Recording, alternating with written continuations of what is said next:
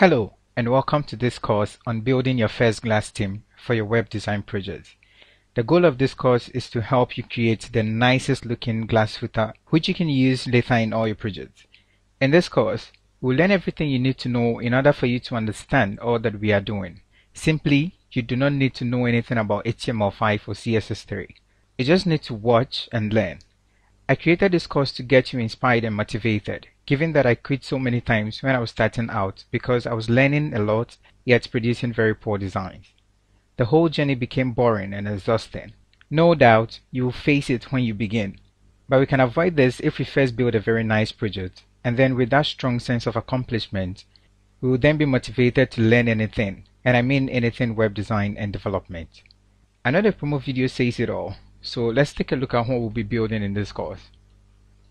It is a very cool looking footer which has lots of awesome features.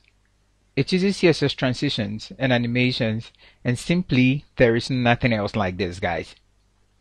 First of all, we'll learn how to use the text editors, where we'll even get deeper into Sublime text plugins that will help us speed up our workflow tremendously.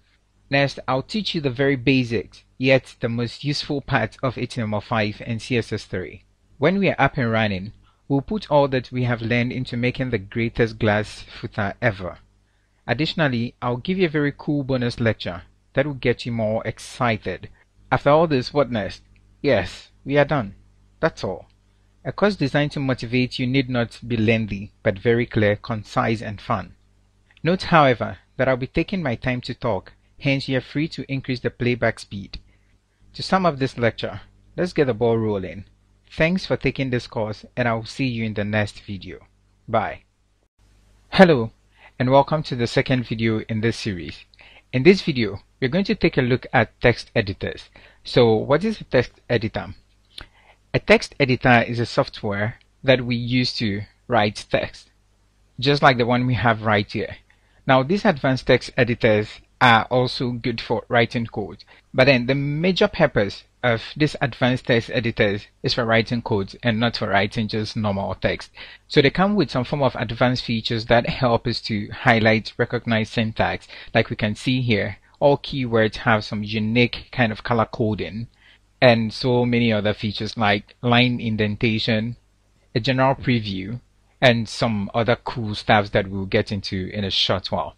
So if you're a Windows user, basically what we will be using in this course is Sublime Text. It's also a very powerful text editor, and I prefer it to other text editors for some good reasons. That doesn't mean the other text editors are not good, but I just like this. Sublime Text also works on the Mac, so let's go ahead and take a look at how we can install Sublime Text on our PC on our Mac. First, we need to visit this website, sublimetext.com, where we can get to download either a paid version or we can get a free trial version to use just for the purpose of this course.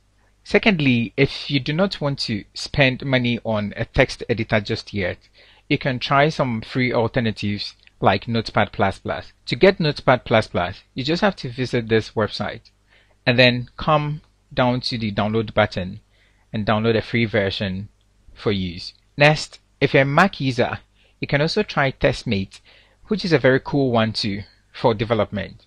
Now, if you want something that is very similar to Sublime Text, but you want it for free, you can also try Atom. Atom is a very powerful text editor which comes with lots and lots of features, just like Sublime Text. It comes with additional plugins to extend its functionality as well. I like Atom very much just because of their themes. So that is basically about it for this video. In the next video, we are going to take a look at how to work with Sublime Text and install some basic plugins that will enhance our workflow. Thank you very much, and I'll see you in the next video. Hello, and welcome to the third video in the series. In this video, we are going to go deep into Sublime Text plugins. Now, I'm assuming that you just got your Sublime Text downloaded and installed, so you can go ahead and launch it. When you launch Sublime Text, your version may not necessarily look like mine because I have changed my theme, but every feature should be the same. So what is the Sublime Text plugin? Sublime Text plugin is an add-on that extends the functionality of Sublime Text. In this video, we are going to take a look at how to install 3 of Sublime Text's most essential plugins. The first of all is autosave. What does autosave do? If I go ahead and create a new file with Control N and then I type something, what we can see is that this file is not saving as we type. We may have to go to File, Save, and then save this file. Or we can equally use the Control S on the keyboard to save the file. But what if we want to save as we type?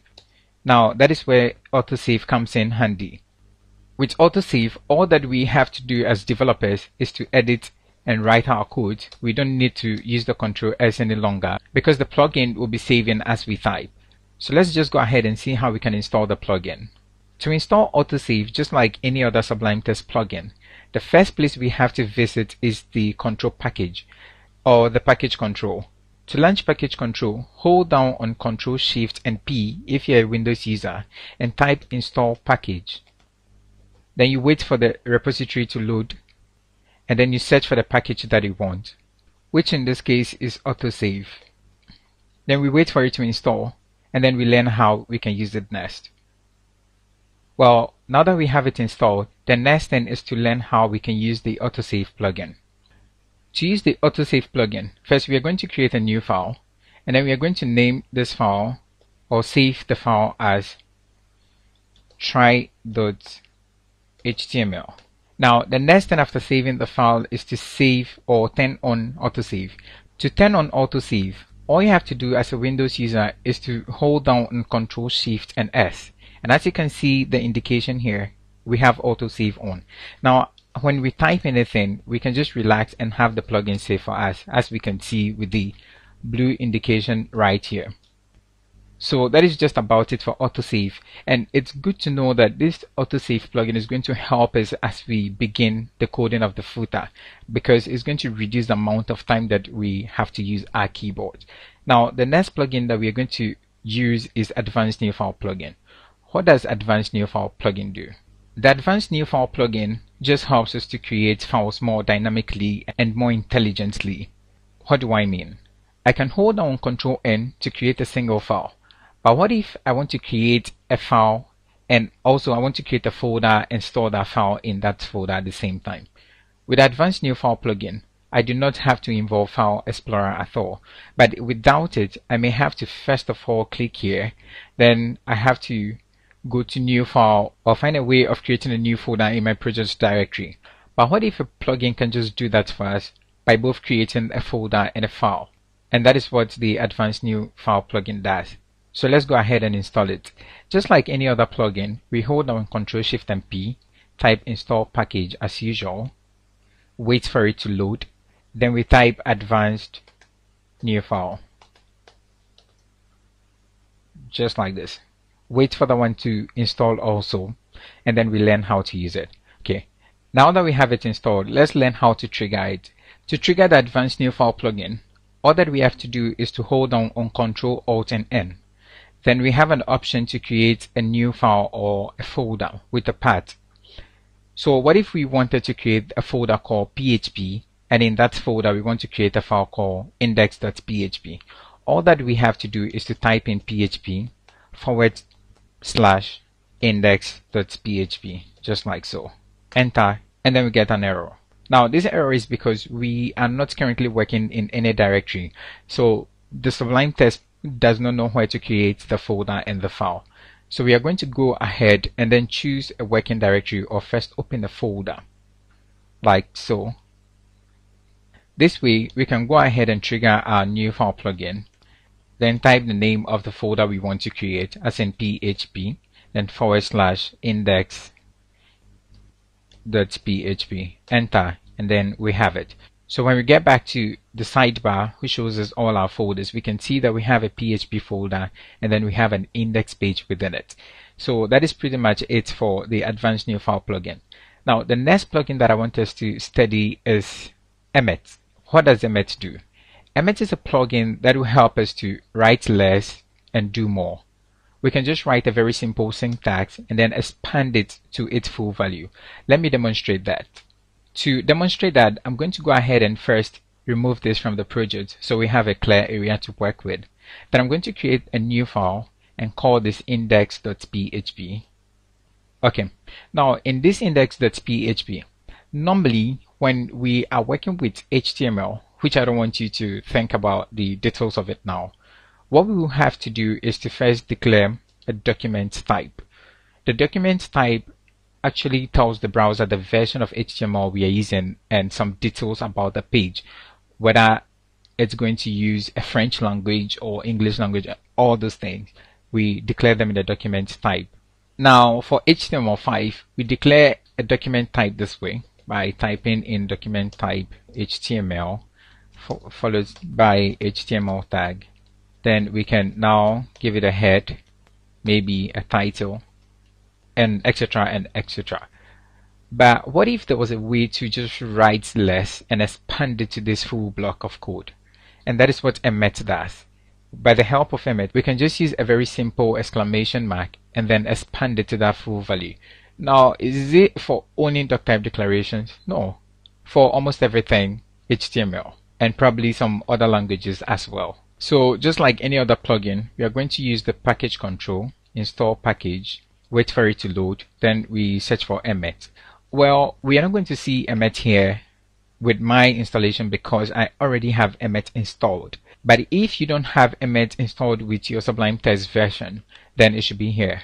We have some other variations, but this is not what I need. Once I have it installed, let's go ahead and learn how to use it. Some few seconds ago, we just learned how to declare a doc type. But what if I can just make the process a little bit easier? I will just use an exclamation mark and then press the tab on my keyboard and get a full doc type declaration. This is just how easy it can get with Emmet. So now that we've studied how to use these 3 plugins, I'll see you in the next video where we are going to take a look at Sublime Text project, working with project files. Thank you very much and bye. Hi and welcome to the 4th lecture in this series. In this video, we're going to take a look at how to work with Sublime Text projects. But before we even get into that, I want us to explore this cool feature by going to View, Sidebar, and then Show Sidebar. Here we can see all the files that we are working with in our project. So now that we are done with that, let's get into the project. What is a Sublime Text project? A Sublime Text project is actually what we are working on as a developer. Whatever you're working on as a developer is termed a project. Now in Sublime Text, when you configure your development environment like this with all the files opened and the plugins installed and all that, you can save that as a project. When you go to project and then you move to save, you're supposed to pick a directory where you can save this. But I would prefer to save it in the directory that we are going to save the other working files. So I will just scroll down here and I'm expecting to see in document a folder called glass footer. Or if it's not there, let's just go ahead and create this new folder. Then we're going to call this glass footer files like this. Good. Then we're going to open this folder and then save our Sublime project. So we're going to call this glass footer project. And then it comes with its own extension. So you don't need an extension for this. I'll save this. And the first thing we can see upon save is that the title bar has changed to reflect the new project. Now that we are working in this project, I want us to go ahead and bring in some files into the project. So I'm going to click on the File tab, Open Folder. Then I'm going to open the folder that we just created, Glass Footer Files, Select Folder. And then a new window opens for us. So we can go ahead and close the other window. And as we can see in the new file that we just, or the folder that we just brought into the project, it has one file, and that is the Sublime project file that we have just created. The project file can help us to easily launch the entire project. Without first opening the text editor, we can just go ahead and move to that directory in Document, then we open it like so, and there we have it. And that is just about it for this video. Thank you, and I'll see you in the next video where we begin the basics of HTML5. Hello, and welcome to the 5th lecture in this series where we're going to start talking about HTML basics. Before we begin with the basics of HTML, I want us to go ahead and create a folder called text where we will be putting all our text files, and also we are going to name this file index.html. So we'll begin first by launching our advanced new file plugin. Then we create a folder called test like this. Then in it will be index.html. Good. So as we can see visually, we now have a folder called test. Then in the folder we have index.html. Now, the first thing you do when you're working with an HTML document is to declare a document type. A doc type declaration just tells the browser the version of HTML you're using, and it gives you more information about the page or the web document you're working with. That is in a very basic sense. So to declare a document type, I'm just going to use my emmet to do this, and then I'll explain what is actually happening on the page. Now, first is a document type declaration this way, and we call this a tag in HTML. Everything that looks like a less than and a greater than and with a content inside of it is a tag in HTML.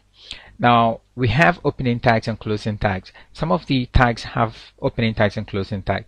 This is an example of a tag that does not have a closing tag. But if we take a look at the head tag, we can see that the head tag has a close tag. Close tags are written with a / before the word in itself. And our meta tags just give more information about the page to either search engines or the browser or third-party applications. The title tag is a tag that we can see visually, or whatever we write in between this can be seen visually on the browser's tab or title tabs. So I'm just going to write basics of HTML here. Then I'll save this, turn on my autosave, and also go ahead and open it in the browser. And as you can see that for this demonstration, I'm using Mozilla Firefox Developer Edition, which matches perfectly with the theme that I'm using for my Sublime text. Now, back to the title tag, we can see the title right here, and that is the function of what we have written in the title tag. If we change this, then we should expect this to change as well. We should, however, take note that because we are targeting a project, or this course is basically about getting you up and running without first exposing you to a lot of things to learn, which makes everything boring, we will not be covering everything, because loading yourself with too much information in the beginning is actually what gets people to quit this whole thing. So we are just going to study the tags and the codes that will be very, very essential to the footer that we'll be developing at the end of the day. So that said, let's get down to this body tag. What does this body tag do? Well, but then before we even talk about the body tag, let's just talk a little about the HTML tag. The HTML tag just tells the browser that whatever we write in between it is going to be an HTML or a set of HTML codes. And then it has language here, which tells us that the codes will be in English and not any other language. Now to the body tag. As we can see that when we head back to the browser, we can't see anything displaying on the page as of this moment. Now, the purpose of the body tag is to hold everything that we are writing on the page, the things that we can see as users of the system or viewers of the website. All those things will be written inside the body tag. Now, before we continue, I want us to talk about HTML commenting. What is a comment? Comments are made for developers to easily remember portions of code.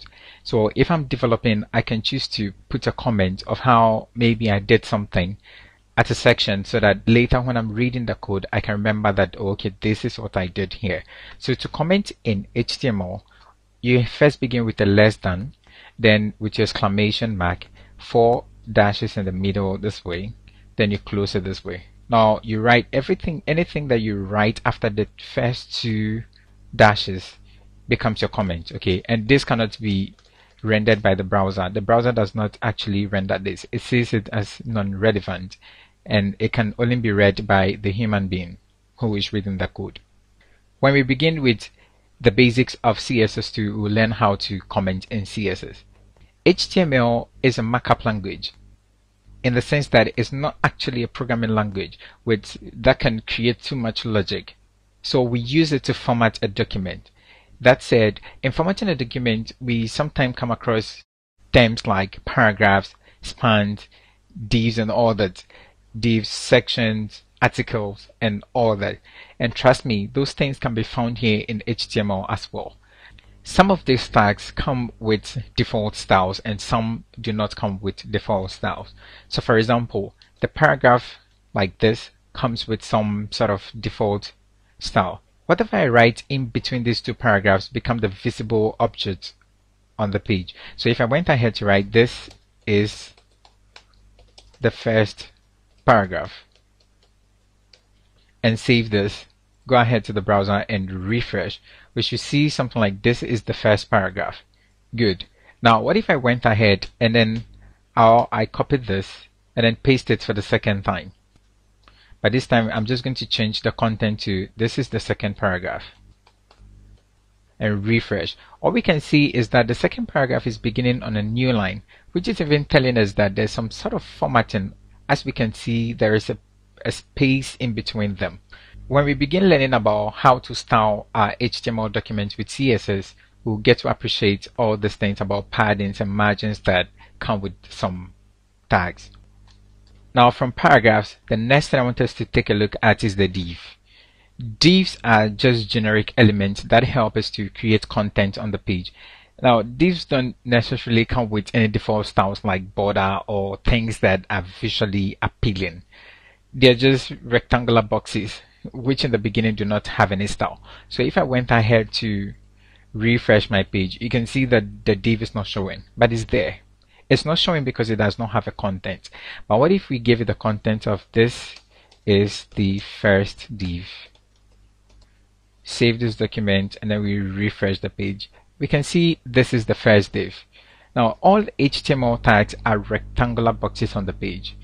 If we want to see this visually, we can do it when we get to the CSS section of the course. And in this course, we would be using divs a lot. The next is a span. The span tag, just like the div, is also a generic element, just that the span tag is an inline element and not a block level element. Inline elements are elements that can be written in one line, whereas the block level elements are elements that need to be on a fresh line each time they are called into play. But with the help of CSS, we can even change inline elements to block level elements and block level elements to inline elements. So as we can see, the paragraphs are block level elements in the sense that after the first paragraph, declaring the second paragraph, this one pushed it down here because it's already occupying from here to here if it's a rectangular box on the page. Also, divs are block level elements. But what if we give the span a content? This is the first span. And then we save this, move to the next line. Now this very first span is showing on the next line because the div has pushed it down. The div already has occupied the space here. But what if we go ahead and declare second span and just change the content to second span? Refresh our browser. As you can see, this does not begin on a new line, but is still on the same line, giving us the impression that this is an inline element. Now, moving away from spans, we want to treat the footer tag. The footer tag is also a generic tag, but makes semantic sense, or it has some sort of semantic to it. It makes logical sense in development. The work of the footer tag can also be done by the div tag and some other tags. But when you are writing your code, you can see that later when you're reading, you can come to this block and say, oh, okay, this is my footer section of the document. So let me just go ahead and give this a content. This is the first footer. Then we go ahead to refresh the browser and still we have another new element. So given that we have covered some few tags in this section, we'll leave the other tags for the next video. Thank you very much and see you in the next video. Hi and welcome to the 6th lecture in this series. In this lecture, we're going to take a look at the list tag or the unordered list tag. In working with the ordered list tag, the first thing we do is to declare the unordered list block. Then in the unordered list block, we have list items. Now, these list items hold whatever we want to declare as a list. So I can say this is my first item.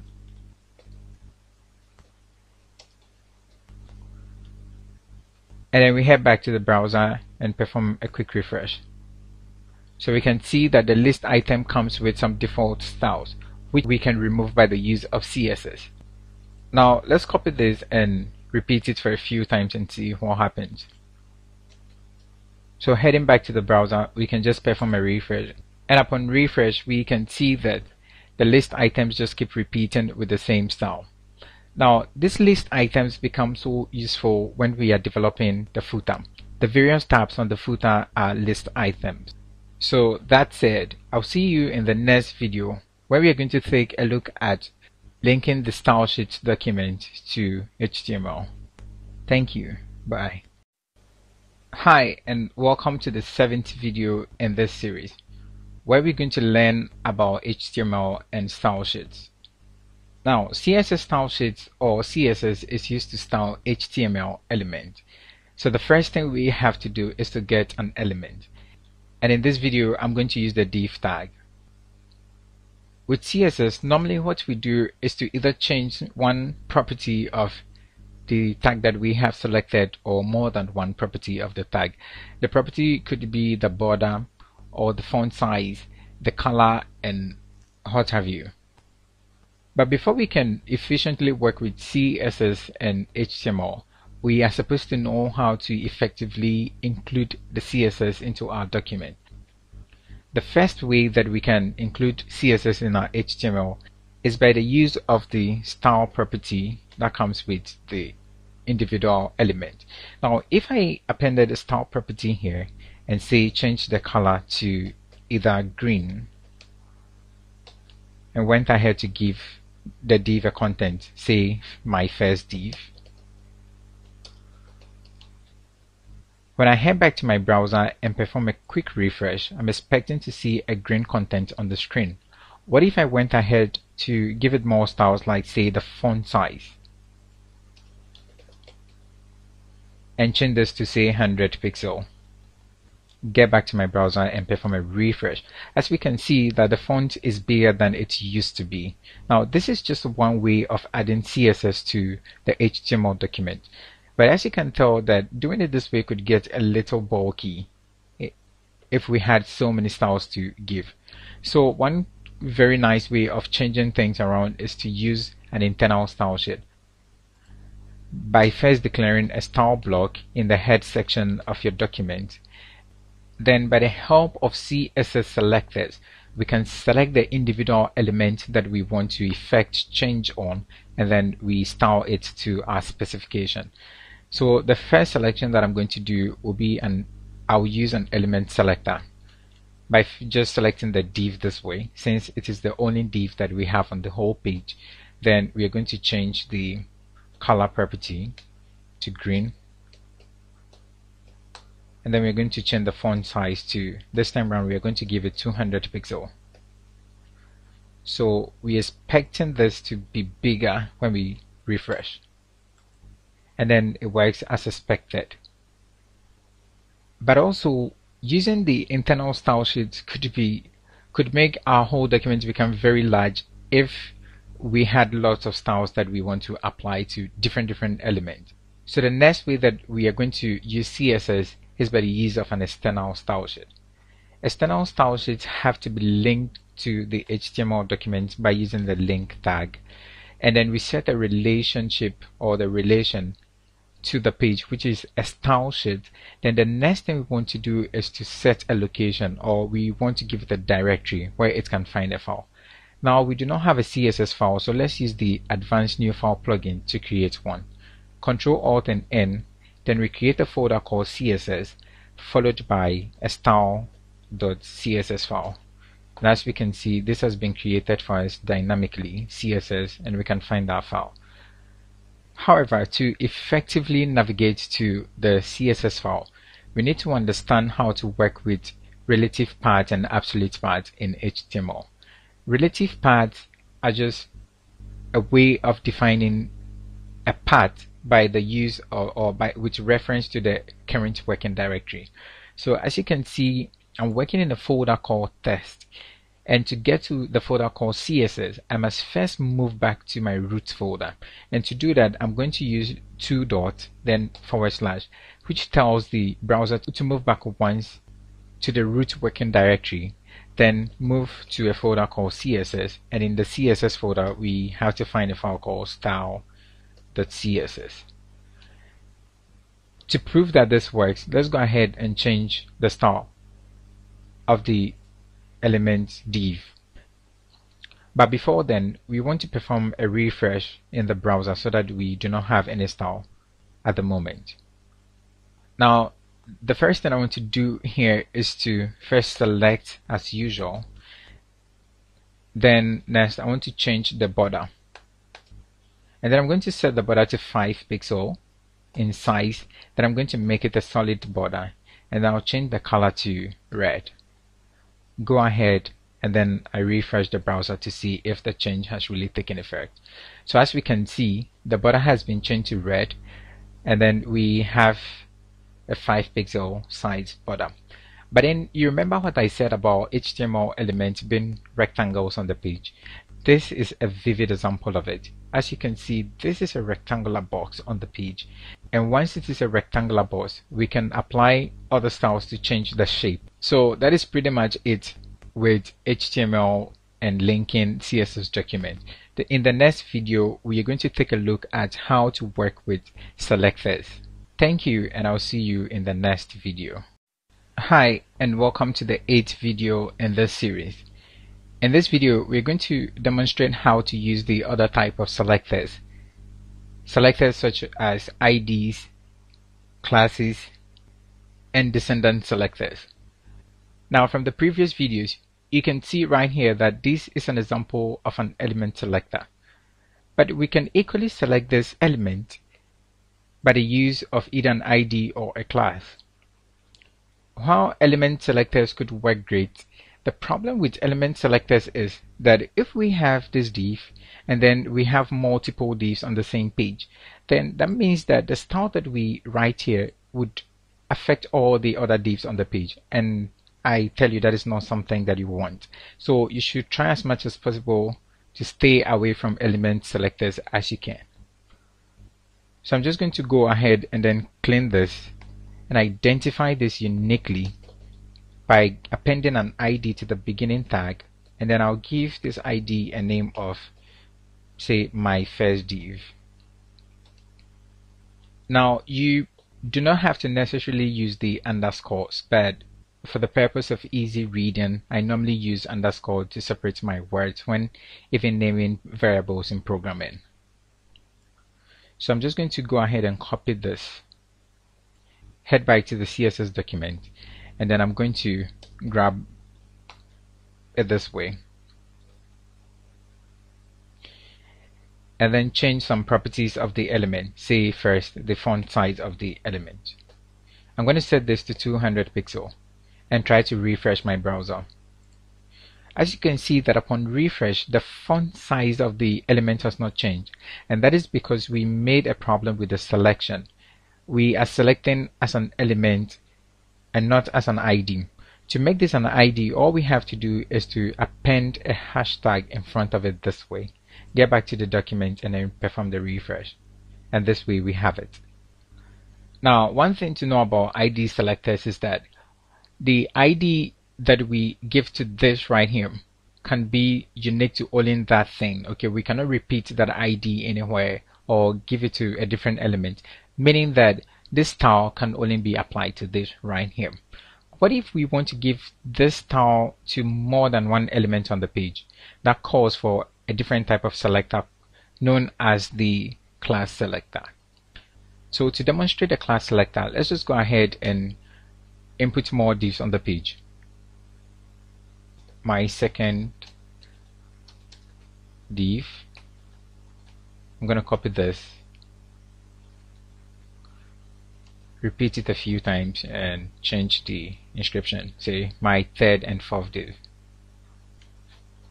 This way, when I head back to my browser and refresh, as we can see that these two things here do not have these few divs do not have any style yet. So even before we do the class selection, let me just go ahead and give them the same ID and see what happens.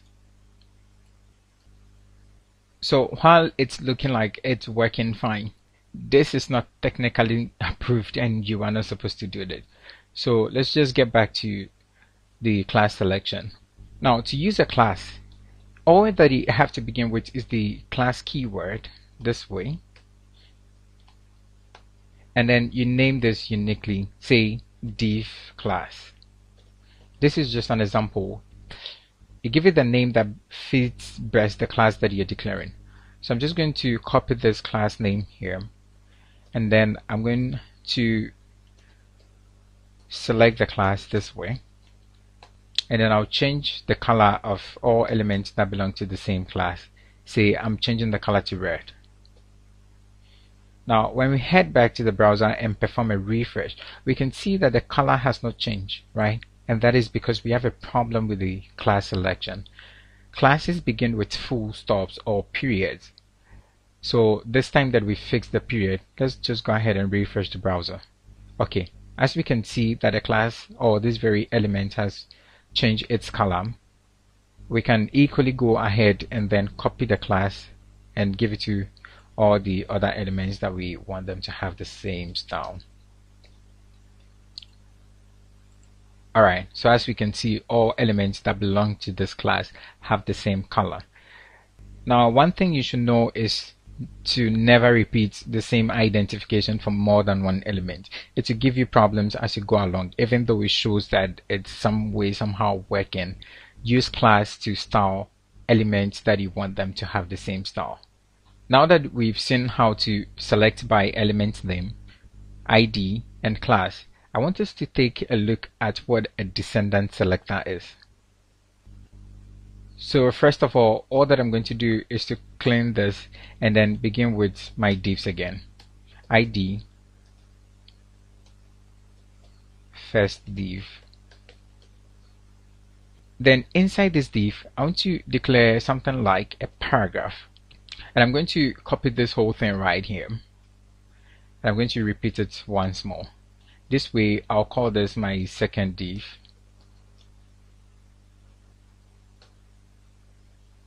But then I'm just going to leave this paragraph right where it is. So first of all, let me give this paragraph a content, say I am the first paragraph, or the first P. Then I'm going to give this paragraph a name or a content, say I am the second paragraph. Now let's head back to our browser and perform a refresh. As we can see, we have two paragraphs here, first paragraph and second paragraph. When we head back to the CSS section of our document, we can perform descendant selecting of this first paragraph and style it with different styles, whereas this paragraph will remain untouched. So let's see how we can do that. First of all, we're going to grab the first div by its ID this way. Then down one level, we are going to search for the paragraphs inside that div. So as we can see, there is a div called first div. Then we have a paragraph in it.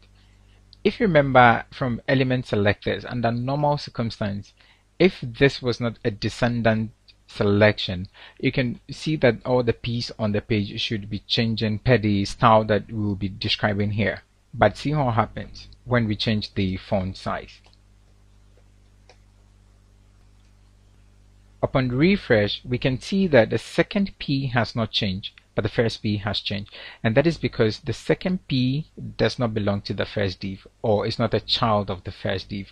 So if we want to go ahead and select the second paragraph too, what we have to do is to select the second div, okay, in this case, and do it this way, and then we're going to change this to second div. Then the paragraph that is a descendant of the second div, and we are going to change its font size to something that is even smaller than the first one, say 100 pixel, and we can see the difference right here. Okay, so as we can see that descendant way of selecting works. Now there are more advanced ways of selecting an element by the use of pseudo classes and all that, but trust me, we do not need that in this course. We are not going to use it in the development of the footer, so it is not important to us in this course. So given that we've studied some basic ways of selecting in CSS, I'll see you in the next video. Thank you very much. Hi, and welcome to the 9th video in this series. In this video, we're going to take a look at working with the basics of CSS, where we'll be treating height, width, border and border radius, color, background image, and types of CSS color values. So let's get right into it. As we can tell from the previous videos that working with CSS is all about changing the properties of elements. First of all, let's give an element to work on, and then we are going to identify this element uniquely by an ID, say my first div, so first div this way. Then we are going to give this a content of I am the first div. So now in the style sheet document, we're just going to select the division first div and begin to change the CSS properties. The first of which will be height, and then the height I want us to give it 40 pixel. Now what is about this pixels? Pixel is just a way of measuring values. Just like how we have centimeters and inches and all that, pixels is just a way of measuring values when working with CSS. We have other types of measurements like percentages and EM, which you can take a look at really if you want to learn more about measurements in CSS. But for the purpose of this course, we are just going to use percentages and pixels. So now that we've changed the height of the element, let's go ahead and see how it looks like in the browser.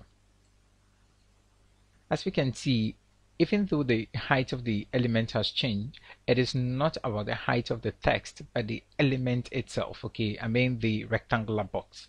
So we can't really visually see that. That is because we do not have any background image or background color. So let's go ahead and give it some sort of background. I'm just going to set the background to say green. Then we head back and refresh this, and as we can see that we now have a background to this whole thing. So the next thing I want us to do is to actually change the height property and see that it is really working in effect. 140 pixels. Refresh the browser and we see that we have a higher banner, or we have a higher division. The next thing I want us to talk about is the width of the division or the element. Now the width is the span, how far it goes across the page, and that is the width. To change the width, we just have to give it the value that we want. After we have selected the width property, then we give it the value. So I'm just going to set this to 50%. Since I talked about percentages, let's just set this to 50% of the entire page and see what happens. Refresh, and we have 50% of the entire page, given that the page already, or the HTML element, has some sort of margin around it, okay, which we are going to reset by the help of something we call a reset style sheet. We'll talk about that later in the course. Now the next thing I want us to talk about is the border. Okay, the border is actually a line that we see at the edge or after the content of the document or the element itself. So the border, I want to set this to 1 pixel in size. Then I want it to be solid in nature, and then I'm going to give it a color, say red. So as we can see, we now have a red thin border here, but we can equally change the size of the border, maybe say to 10 pixels, and then perform a refresh and see what happens. Okay, so now we have a bigger border. What I want to do is to invert the colors. So I'm going to change this to pink, and then I'll change the border to green instead, so that we can have a more visually pleasing object on the page.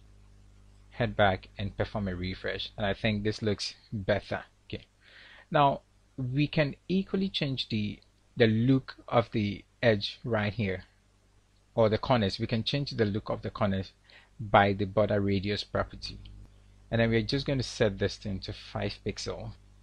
So as we can see that this now has a more rounded corner, which looks beautiful compared to what we had first. But one thing we have to know about borders is that now when you decide to add a border to your element, the height and the width of your element changes. So if this had a 40 pixel height and maybe a 50 pixel height in the beginning, after giving this a 10 pixel border, it's going to increase the height and the width by 10 each. So if the height was 40, it becomes 50, and if the width was 50, it becomes 60.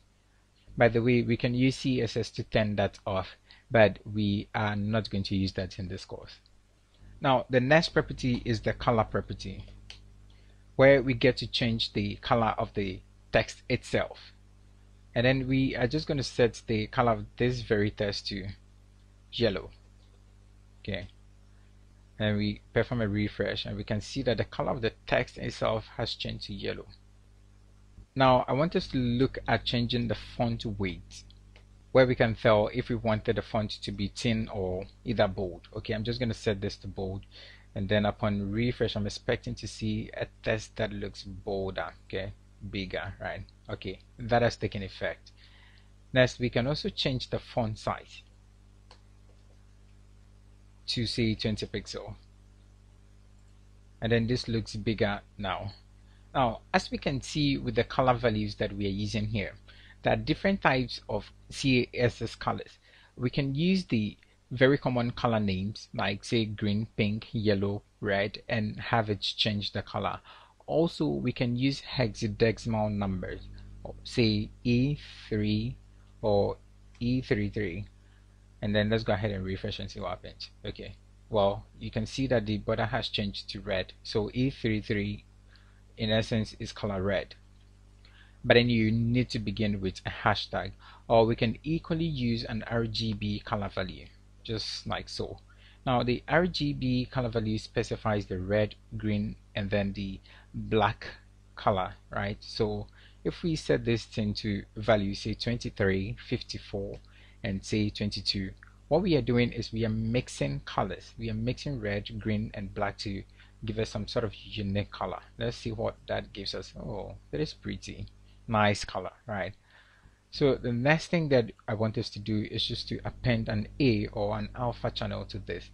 Now if we appended an alpha channel, what we can do is that we can change the transparency or the opacity of the color, how well we want this to show on the page, so we can make it a little bit transparent. This has a value ranging from 0 to 1. 0 meaning zero transparency or opacity. You don't want it to be opaque at all. You don't want to see anything. So let's just give 0 and see what happens. See, we cannot actually see it even though it is there. So let's change this thing to point, say 5, right? Halfway the transparency, and see that the border looks a lot thinner. Guys, this is the real trick about changing or the glass feel that we are going to get with the footer that we have, right here. Okay, and as we can see too, that the footer renders very well in different browsers, even though there are lots and lots of browser inconsistencies.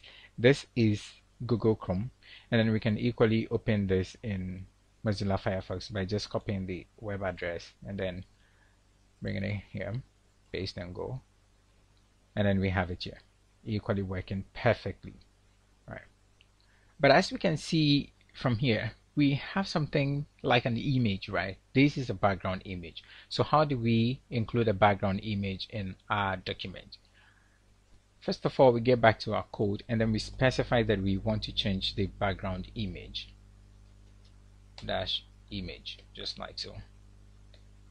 And then we write the URL or the location where the background image can be found. This is normally a string value. So we have to find a background picture and then give it the directory name for us to find the background. And since this is our project directory, or we're working with the project files, I'm just going to create a folder called images. So now that we have a folder called images, we can go ahead and include a file in this image directory. I'm just going to look for a file and then put it in this folder. And then as we can see, now we have a background picture, or a picture that we will be using for the entire project. So now the next thing is to find the directory where it can be found. As we can see, we are working in the CSS folder as of now, or the style sheets file.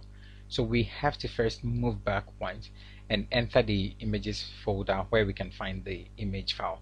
So we're just going to move back once, then we enter the images folder where we can find the file called bg. And it's a JPEG file that we are using. So let's go ahead and refresh the browser, or open this right in our browser and see what happens. So we can see that we have just included a background image to the HTML element right here. So guys, given that we've studied height, background, width, border, border radius, color, font weight, font size, background image, we would meet in the next video where we're going to go more into more advanced topics in CSS. Thank you very much. Hello and welcome back to this episode where we're going to talk about how to remove the default styles that come with the list item. So first we're going to declare a list item and then give it the content of first item. Save this and open it in our browser. As we can see that we have a list item with a bullet point. Okay, that is a default style that comes with list items. But what if we want to remove this? All that we have to do is head back to the style section of our document and then grab the list item that we want and change the list style to none. Save this and then head back to browser, refresh, and there we have it. Now that we are done removing the bullet point, let's look at how we can remove the padding and the margin from the list item. Okay, to do that, we can just append the padding to 0 and then the margin to 0 as well. Okay, but this is not going to work for a reason. Let's go ahead and refresh this. This is not working because the list item is also in another element called the UL element, or the unordered list.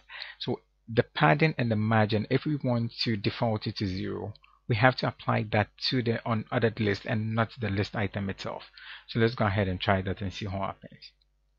So instead of this, we're just going to grab the entire UL, and then this way set its padding and margin to 0 and see what happens.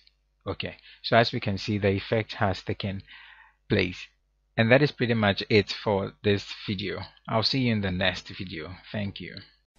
Hi and welcome to the 11th video in this series. In this video, we're going to take a look at working with CSS text shadows and box shadows. So judging from my document structure, you can see that I already have some basic setup where I've declared a division and then I have an ID to it. And also in my CSS document, I've already selected the ID to make things a little faster. First of all, I want us to give the division a content. As usual, I'm the first div. And then we are going to set a height for the div, where we're going to give it just 40 pixels. Next, we want to set width to 50%. And then we are going to just refresh the browser and see what happens.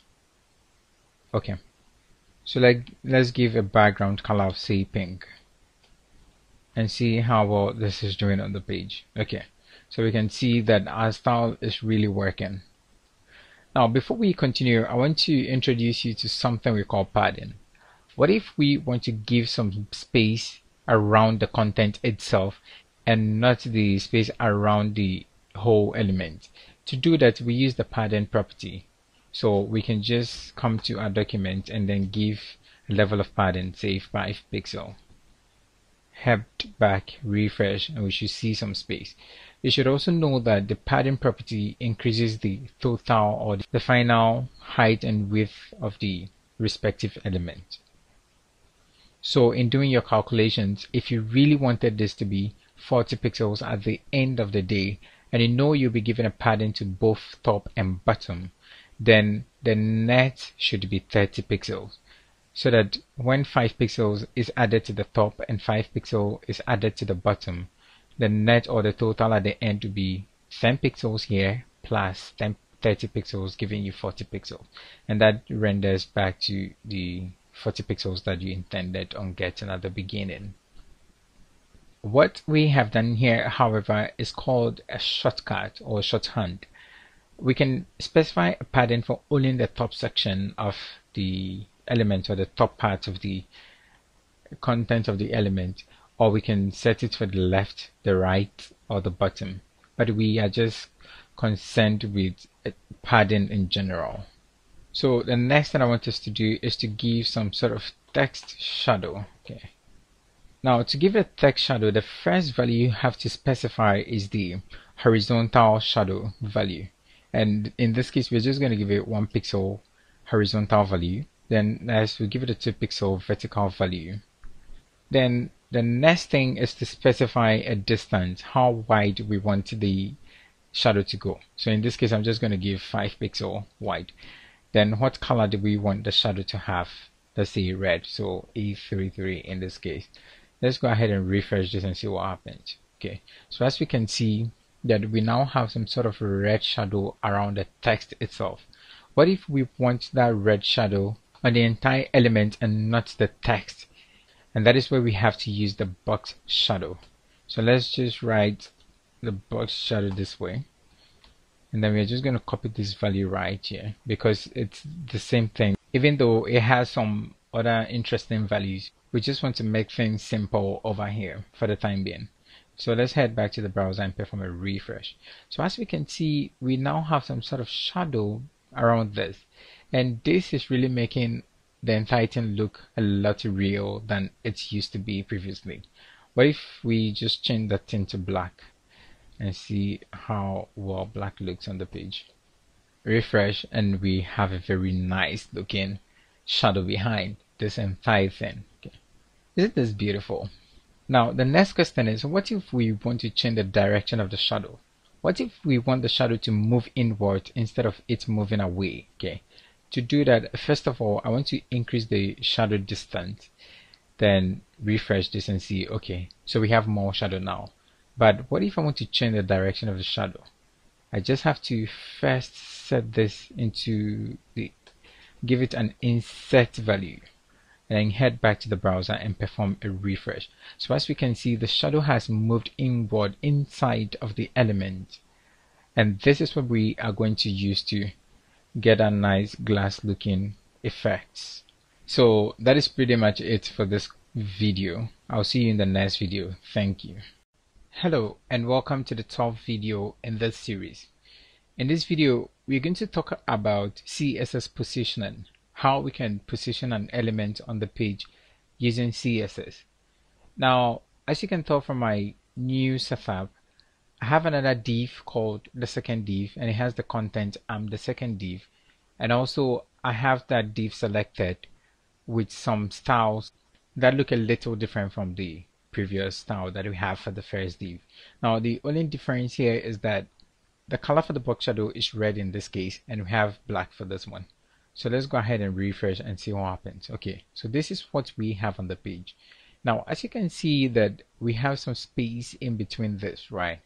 To do that, you use the margin top property, and that is what we have here. Okay, we have a margin top of 100 pixel for the second division, and that is why we have a very wide space in between the two divs. But then by default, these two elements have been positioned to be static on the page, meaning that they have to move in the flow of the document. What does that mean? It means the first div must show or must come before the second div, and that is what it means by items being static on the page.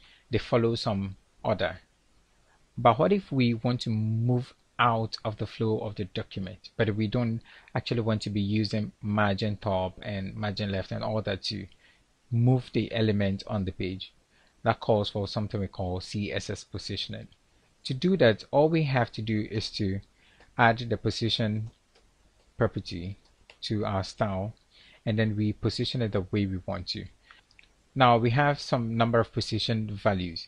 It can be static, it can be absolute, it can be fixed, and it can be relative on the page.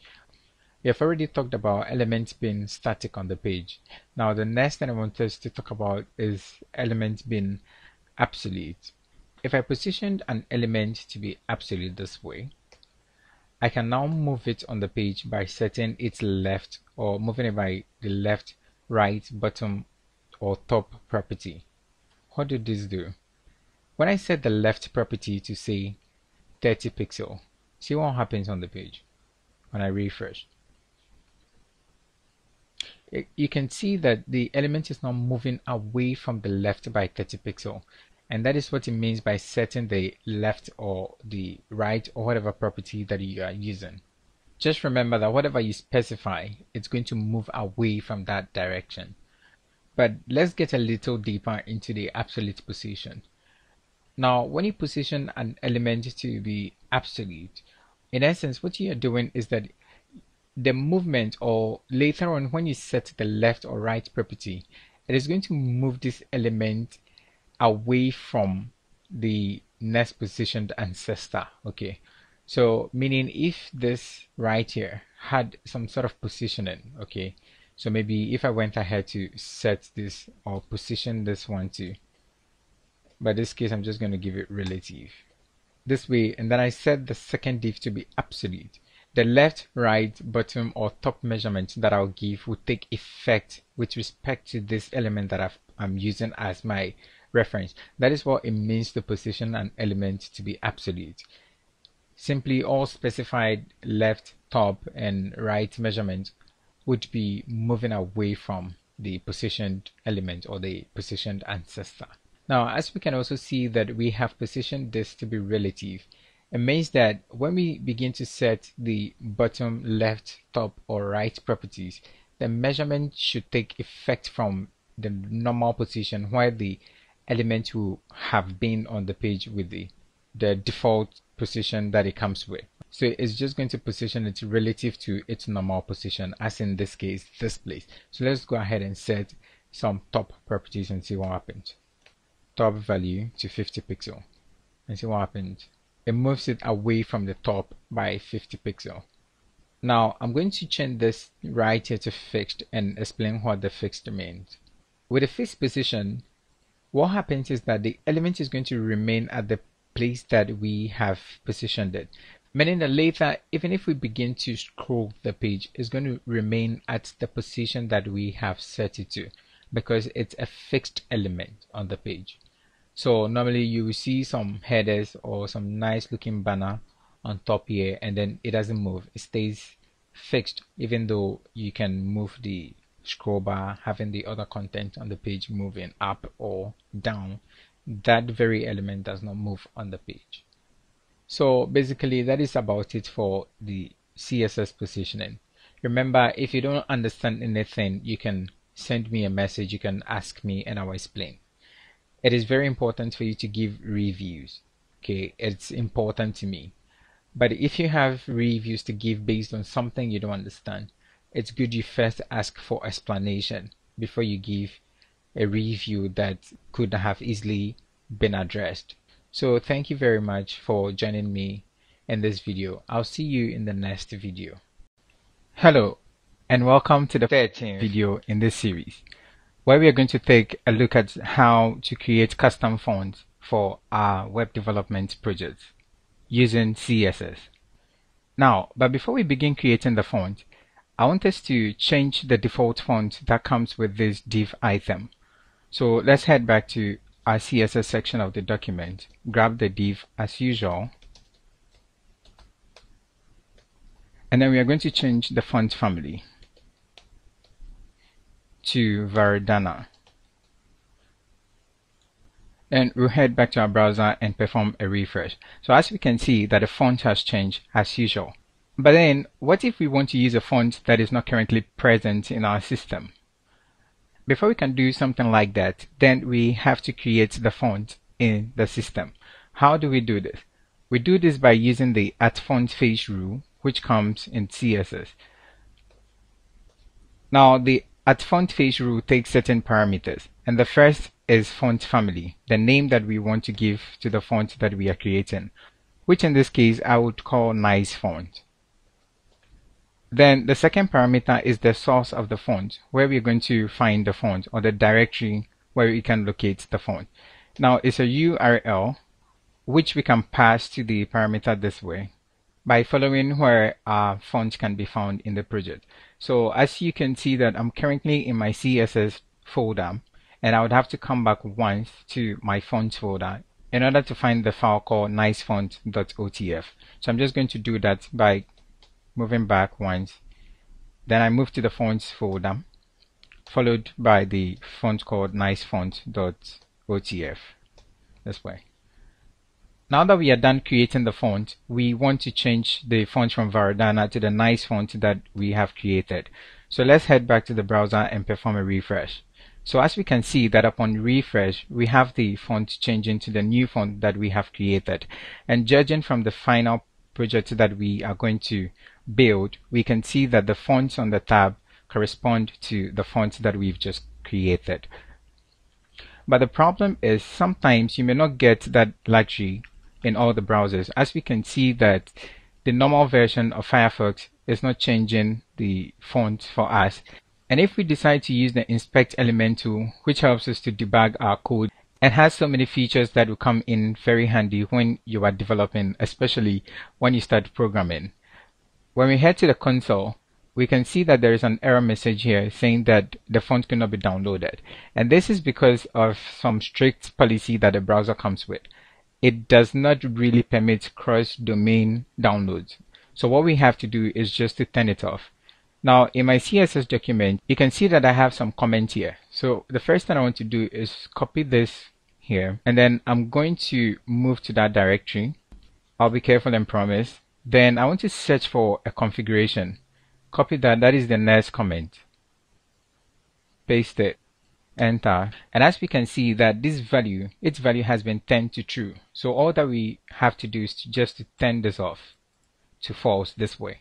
Head back to the section of the document and then perform a refresh. Now we have the new font showing in this browser as well. So that is pretty much it for creating fonts or custom fonts in CSS. All that you have to remember is that you first begin with the @font_face declaration, then you specify a name for the font. Then the next thing is the URL where the font can be, or the font file can be located. Once you're done with that, you can go ahead and use the font throughout your entire development. Thank you, and I'll see you in the next video. Bye. Hello, and welcome to the 14th video in this series. In this video, we are going to learn how to use a reset style sheet. Now, the purpose of a reset style sheet is to remove things like paddings and some other default styles that come with HTML elements. For me to demonstrate this, I'm going to use some number of list items.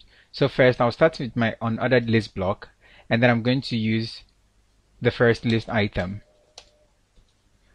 When I perform a refresh, I can see that this comes with a bullet point. Now, this is a default style that comes with it.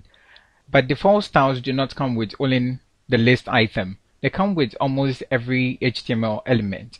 So what we want to do before we even design the entire project, or we start with the glass footer, is we want to remove all the default styles that come with the HTML element. And the way that we can do that is by the help of a style sheet that someone has already created. And then I have decided to name my reset.css, which I've included in my CSS folder.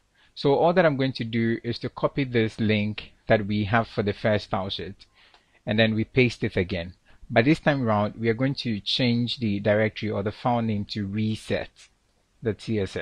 Now, when we perform a refresh now, we should see that all the default styles, as in the padding, the margin, and the bullet points, have been removed from the list item. And that is pretty much what the reset style sheet does. If we take a closer look at the reset style sheet, which we can open this way, we can see that it's just a selection of all the elements, and then first set their margin to 0, padding to 0, and some other important properties. So that is just about it for this video. I'll see you in the next video where we would actually start coding the glass footer. We will begin with the HTML section of the glass footer, which later we will finish with the CSS section. So thank you very much, and I will see you. Bye. Hello, and welcome to the 15th video in this series, where we're going to take a look at how to set up our file structure for the development of the glass footer. Now, as you can see from my left panel, that we have our main glass footer files folder. And in this folder, we have our CSS folder, which has two CSS files, a reset file, and then the style.css file. Then the next folder is a fonts folder, which has our nice font. Then we have an images folder with our background. And then we have our projects file, which we have directly in the glass footer files folder. Now, the next file that I want to create is the index file or the index page, the HTML document that is going to hold our glass footer. And I'll be using the advanced new file plugin by holding down Ctrl Alt and N. Then I type index.html. Enter. And then we can see that this file has been created for us. But then what we have to know is that this file is directly in the glass footer files folder. And that is exactly where I want it to be. You can create a folder and put it in, but I prefer to leave it at this place. Now that we are done with the file setup, the next thing I want us to do is to declare a document type. And then we are going to change the title of the page to glass footer.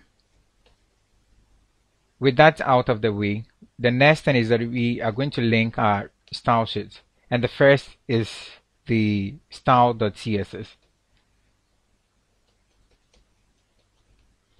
Now, why is it that we are not moving back, but we are just moving forward?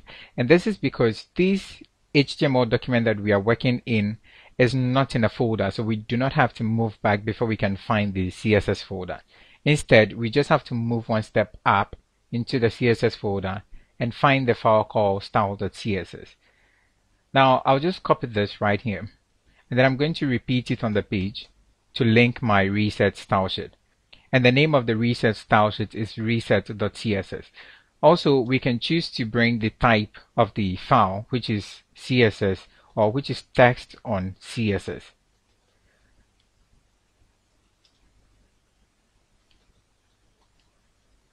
To make good use of our HTML commenting, I'm just going to go ahead and comment what we are actually doing here. So the first comment is a link to the style.css file.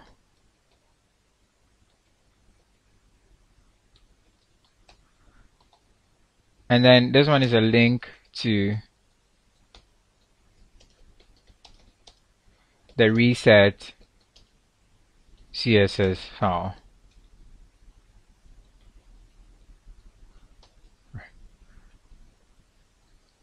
So now that we have our file set up and everything in place, we are going to begin with coding the HTML section of the glass footer. And we will begin that in the next video. So I'll see you and thank you very much. Bye.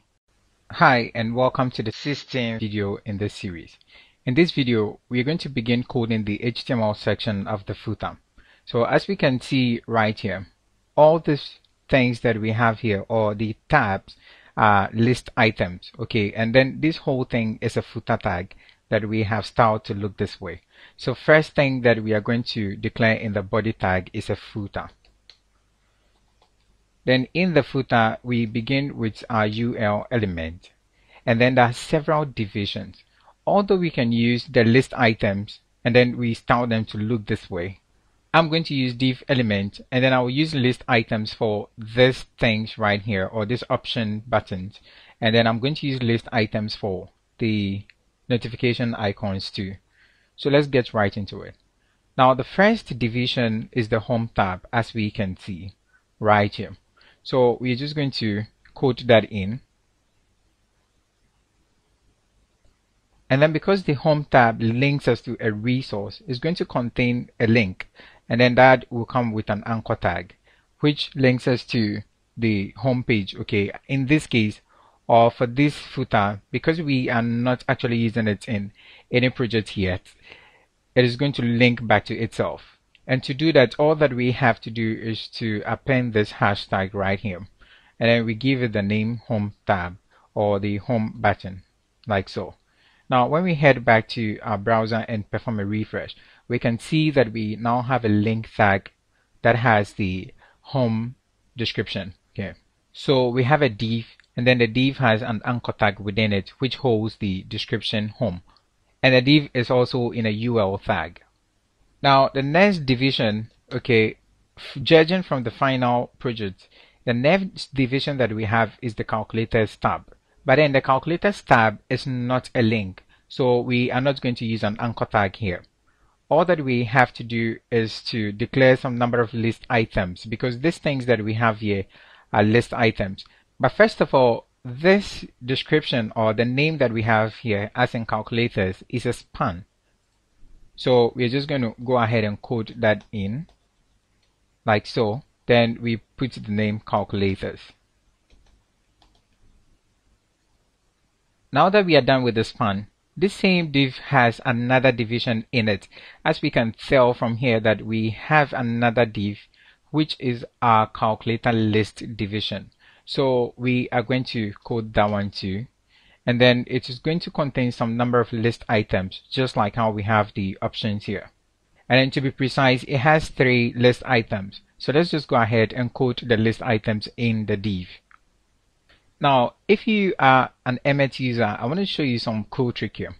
If I enter li, which stands for list item, and then I multiply it by 3 this way, upon tabbing on the keyboard, I get 3 different list items. And that is so quick, right? If you really want to get into complicated ways of expanding your code using Emmet, you can equally visit their website and learn everything about it. So the first list item is going to hold the description compound money, followed by calculate auto loan. Then we have mortgage calculator. So let's just go compound money,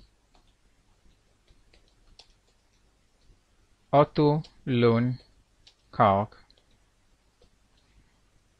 Then the last one is mortgage calc, which I'm very sure that would differ depending on the project we are working on. Because this whole footer is an extract from a different course, it's actually a glass footer or an options tab for a financial software. It has these calculators where you can compound your money, you can perform auto loan calculation, and then mortgage calculation.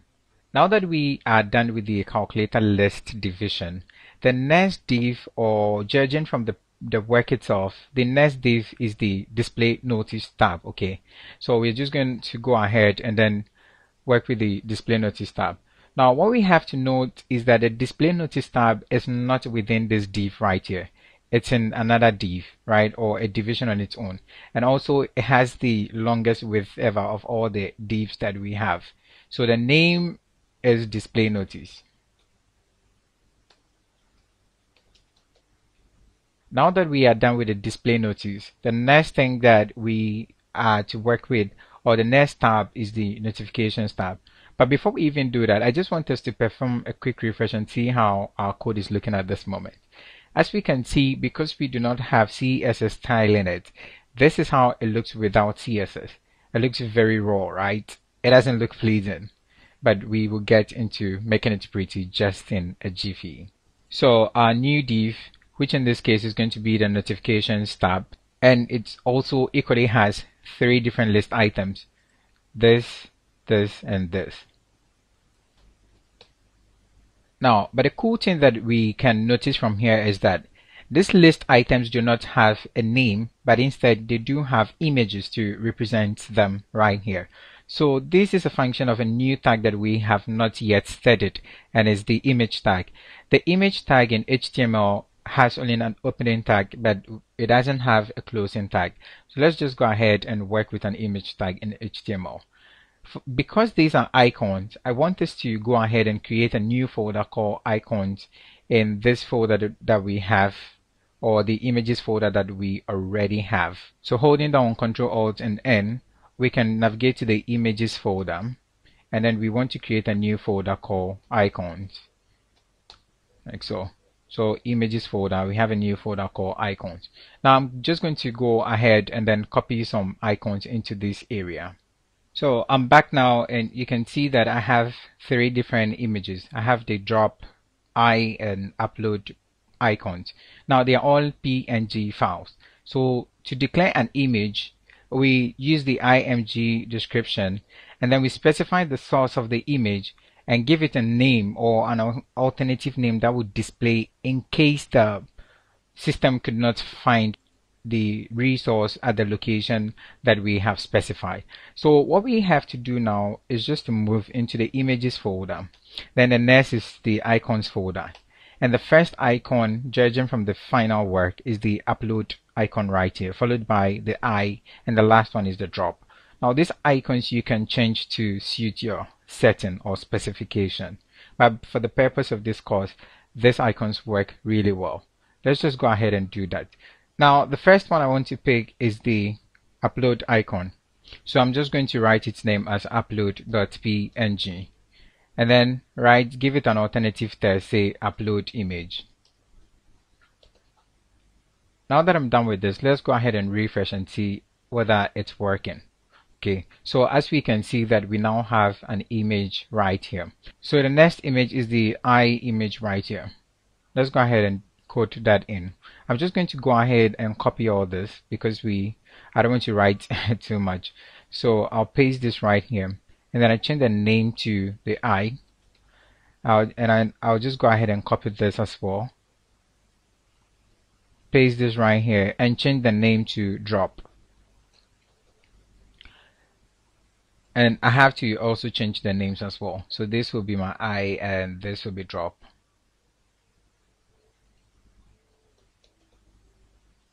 Okay, so let's just perform a refresh and see what happens. So as we can see, we have our 3 icons, right? Now from the finished project, we can see that the final tab is the logout tab, and it's also a div. So let's just go ahead and code that in real quick. Now, because this div links to a resource or a logout resource, a logout.php file in most cases, what I want to do is put this text in a span, and then inside the span will be an anchor tag which will hold a link. So in the div, I'm going to input a span, and then in the span will be an anchor tag which links to nothing in this case, and then it will have the description logout. So that's done. Let's just go ahead and perform a quick refresh. So it's good to know that we have all the divs on the page, and then we are actually done with coding the HTML section. The next video, what we'll be taking a look at is how to uniquely identify what we have coded here so that we can use CSS to select them and style them uniquely. Thank you very much, and I'll see you in the next video. Hello and welcome to the 7th video in this series, where we are going to uniquely identify the elements in the HTML document so we can style them in the CSS section of the project. I hope you really remember what we said about IDs and classes from our previous videos. If you don't, I would advise you visit that video for more clarification. And the first element we are going to identify with an ID is the footer tag. And then we're going to give it glass footer as the identification. Now the next div would have the ID of home tab, like so, because it's a tab on the page. As we can see from here, this is the home tab, followed by the calculator tab, display tab, notifications tab, and then we have the logout tab. So the second div has the ID of calc tab, just this way. Then this has an ID of calculator list tab, okay, or just the calc list. The next one right here is the display tab. And then we have the notifications tab, all belonging to different IDs. With all these tabs uniquely identified, the last one is the logout tab. Now, even if we head back and perform a refresh, nothing would happen because we have not specified any style for the IDs yet. But then we can also tell that some of the tabs on the page have the same styles, right? Like this tab looks like this, and this one also looks like this. So there's going to be some general classes, like for example, a class called tab, where all those classes or elements that belong to that class would have the transparency or the background transition that comes with all tabs, okay?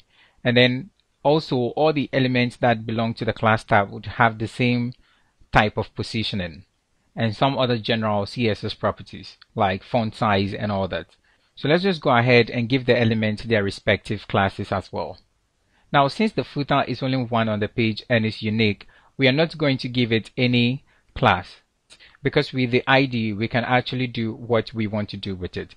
Now, but then for the home tab, it's going to have a class of tab, followed by the calculator tab, which also has a general class of tab.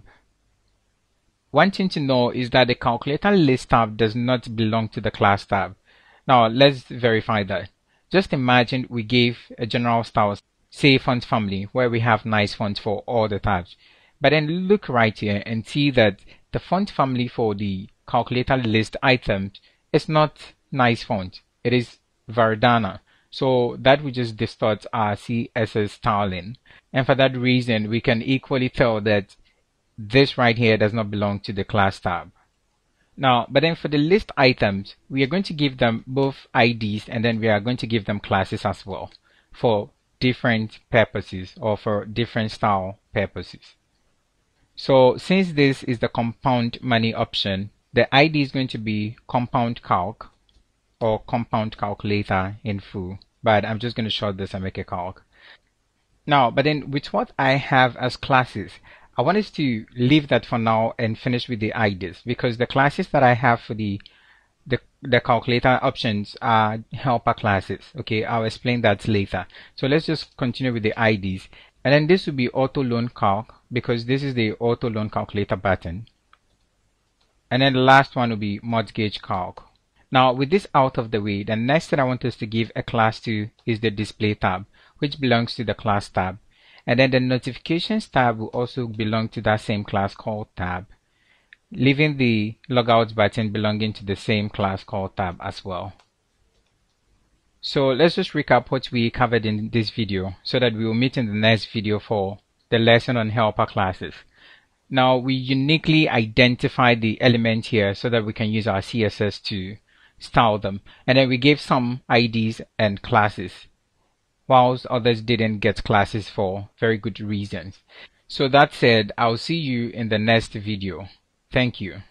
Hello, and welcome to the 18th video in this series, where we are going to take a look at the helper classes that we talked about previously. Now, these helper classes are just general classes that I created to add things like padding top, remove borders, and all that. So let's just go ahead and give the tabs the appropriate classes. Now we're going to begin with the home tab, which we are going to give a class called add padding top.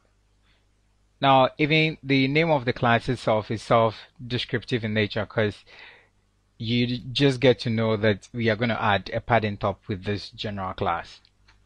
So let's go ahead and copy this class, and then we are going to give it to the second tab, which is our calculator tab. Now what you have to know about using multiple classes is that to use more than one class on an element, you just have to separate the name of the classes with just a single space, okay, or a space. Now that the calculators tab also has a class, let's go on to this list items or the calculator options.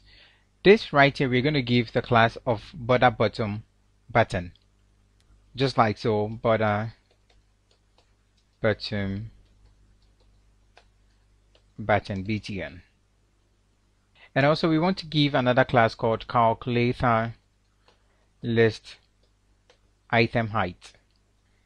And because all these list items belong to the same class or would have the same styles, let's just go ahead and copy this entire class block and repeat it for the two remaining list items.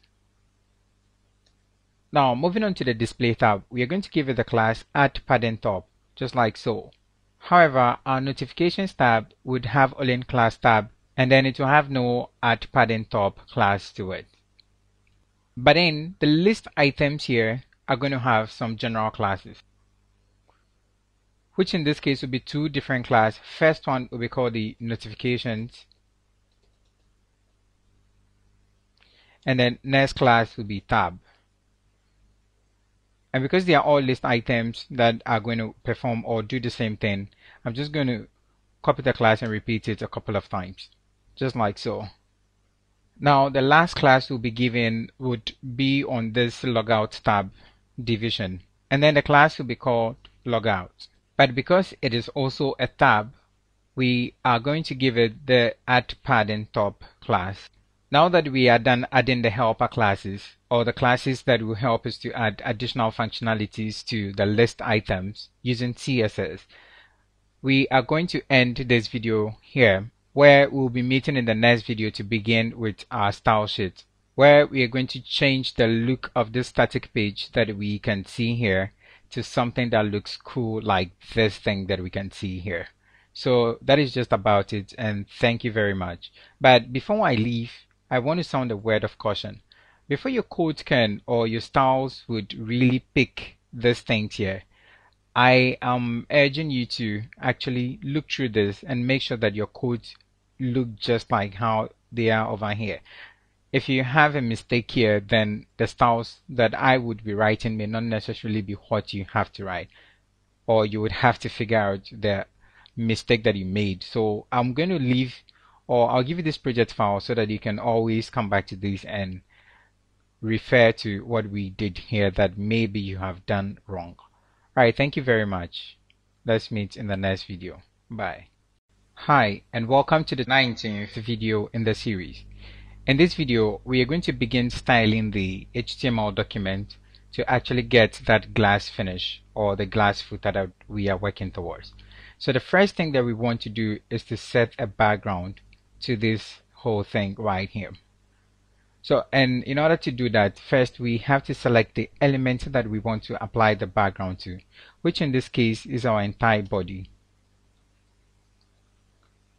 And the property of the body that we want to change is background image. Now, next we want to give a URL where we can find this image. So first of all, because we are in the CSS folder, we want to move back once, and then we move to the images folder, where we can find the file background.jpg. Let's head back to the browser and perform a refresh. Well, it looks like I have an error in my code. As you can see that because of this simple error, the image is not coming, or the image is not appearing. So let's just go ahead and correct this thing right here. Like so. Let's head back and refresh. So upon refresh, you can see that we have an image that is the same as the image that we have with our original footer. So the next thing that I want us to do is to remove the default styles that come with the link items, or the anchor tags right here. And to do that, we are going to select all the states of the anchor tag. First, the link, or the normal link state, followed by the visited state. Then the next thing is the hover state. And then the next state that we are going to work with is the active state. Now what we want to do is first to take the text decoration, or that underline that comes with it. We want to take it away by setting it to none. And then the next thing is the color. We want to change the color to white in all the states. Then finally we want to display it as a block level element. Now you remember we talked about inline and block level element. So simply block level elements would show, or would appear on new lines whenever they are called into play or action. Let's head back to the index page where we can perform a refresh to see what we've done so far. Alright, so as we can see, the styles are working because we selected the right element, where we have our logout tab changing color to white, and then the home button, or the home tab, also changes color to white, leaving us with no underline at the end of the day because of the text decoration property that was set to none. Next, I want us to create a font, okay, that nice looking font that we will be using. And you remember that to create a font, we first begin with the add font face rule, and then we specify the name of the font by setting the font family property, which in this case I'll call nice font. Then the next thing I want to specify is the source of the font, which is a URL, and can be found when we move back once, move into the folder called font. Then the name of the font is nicefont.otf. But then I want us to put CSS commenting into a good use here. So we're just going to comment that creating a custom font this way. And now that we are done with the comment right here, now the next thing that I want us to do is to begin styling the glass footer itself. So we are going to grab the glass footer by ID like this, And then the first property that we are going to change is the position. We want to make it a fixed position, or we want to position it to be fixed on the page. So we're going to give it fixed position. And the next thing that we want to do is to set the width to 100% of the entire page. Then the next thing that we want to do is to bring it to the bottom of the page by setting the bottom value to 0. I just want to be sure that we have the footer running from the left part of the window to the right part. So I'm going to set the left property to 0, so there's no space from the left section. Then I'm going to set the right property to 0, so there's no space from the right also. Now let's go ahead and refresh and see what happens. Good. So upon refresh, we can see that the footer has moved to the bottom. But from the finished work, it looks like whenever our mouse comes into the footer area, the mouse point is changing to a form of pointer. So that's the next thing that I want us to do. To force the mouse to change type, we can use the CSS property cursor, and then it changes to whatever we specify. Now in this case, I'm just going to change it to a pointer.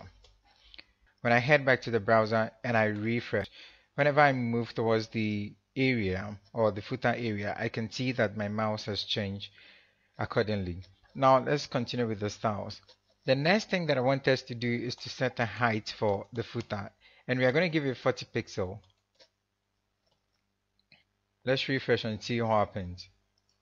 Good. Upon refresh, we can see that it looks like some of the elements in the footer are hidden, and that is because we are not done with the styling. We have not given some of the elements with properties and all that. So let's continue and see what we can come up with. Now I want to cast some form of shadow on all the text elements or the text on the footer tab, and I just want to set text shadow. And then I'm going to set the horizontal shadow to 1 pixel, vertical shadow to 1 pixel, and then the distance to 1 pixel, and the color will be black. So let's go ahead and perform a refresh and see what happens on the page.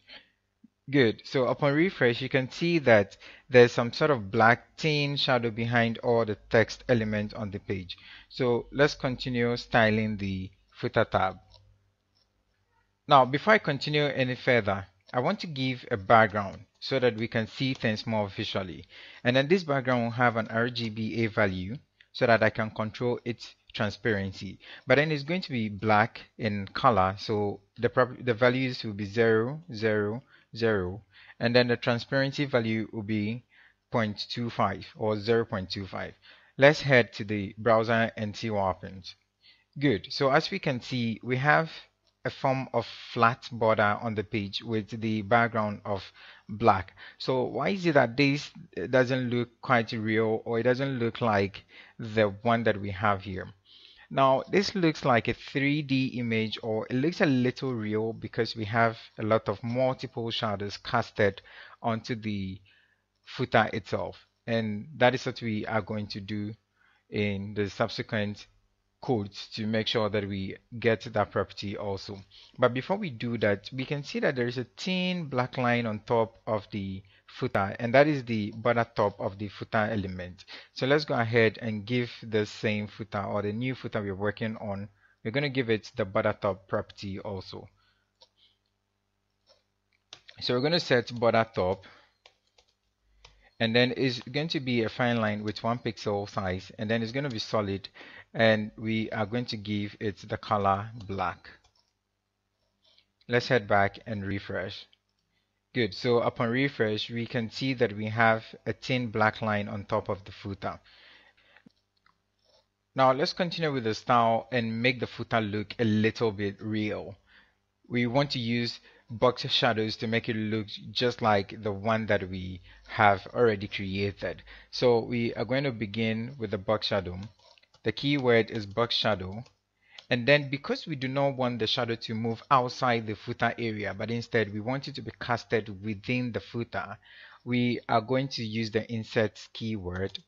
Then we are going to set the horizontal distance to 0 for the first shadow, and then the vertical distance will be 1 pixel. Then we are going to give it an RGBA color, which is basically white, but then we will make it a little bit transparent. The first one will have a transparency value of 0.3 or 0.3. So let's just head to the browser and see what we have done so far. When we perform a refresh, we can see that the footer is beginning to look a little real or a little bit real because we now have a very thin shadow casted on top right here. And that is the power of the box shadow. So let's continue using multiple shadows. Now, to use a multiple shadow, all that you have to do is to separate the shadows with a comma. So I'm just going to copy this and then I'll be tweaking the values accordingly. Now, in the second shadow, we are going to maintain the keyword insert, and then the horizontal shadow will also be 0 pixel. But the vertical shadow this time would be 10 pixel, and then the transparency will be 0.2 this time round and not 0.3. So let's go ahead and perform a refresh and see what happens on the page. So upon refresh, we can see that we have a more solid or more real image. Let's continue styling with multiple shadows.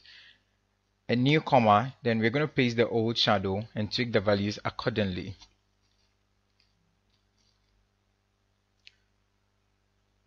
Now for the third shadow, the insert keyword will still remain. The very first property will be 0, but the second property we're going to give 10 pixel, and this time round we are going to give it a distance or a shadow distance. Now after the shadow distance, we are going to change the transparency value to 0.25. Now let's go ahead and refresh and see what we have now. Upon refresh, we can see that there is a more bigger shadow, white shadow casted on the entire footer. So let's continue with the last shadow. We're going to paste as usual, and then we'll be tweaking the values. The insert keyword will still be maintained, but then we are going to change this right here to be negative 15 pixel, and this corresponds to the vertical shadow. Why are we setting this to negative and not positive? Now, if positive moves something in the forward direction, then it means that the negative is just going to move it in the opposite direction, and that is exactly what we want. And we are going to leave the transparency value just like how it is. Now, after we've set this to negative 15 pixel, I want us to give it a distance of 30 pixel. Let's head back and perform a quick refresh and see what happens. Good, so we can see that now the border or the box shadows are well in place, and we can equally tweak this to suit our specifications. You can make it more darker, and we will be getting into that later in the video. But then for now, from the finished work, we can see that the fonts are not really white. It is when we hover on them that they tend to white. So they are more like a grayish color. So let's just go ahead and give it that color. So we are going to set the color property, and then we are going to give it an RGB color with values 208, 208, and then 208. Let's head back and perform a quick refresh. Good, so upon refresh, we can see that the color or the textual colors have changed to suit our specification. Now with this out of the way, I'll see you in the next video. Thank you and bye. Hi and welcome to the 20th video in the series, where we are going to do a lot of great stuff. The first thing that I want us to do is to perform a very quick fix right here. Now this UL tag, I want us to give it an ID of footer menu. When we head back to the CSS section, we can grab this by ID, and then we are just going to give it a width of 100% of the entire page. Now after the width, we are equally going to give it a height of 40 pixels. So as you can tell, the values are actually corresponding to that of the glass footer itself, and then the UL tag actually holds the other tabs on the glass footer. So let's perform a refresh and see if there is any significant change. Alright, so we can't see anything at the moment, but with further styles we can actually see that that is going to help. Now the next thing that I want to do is to begin styling the other tabs, but the first tab that I want to work with is the calc tab. However, you might have the question that why is it that we have home tab before calculators tab, and I have chosen to style the calculators tab before the home tab. It is because CSS doesn't have it as a strict policy to work in any specific order. So I can write this here and then it will work just fine.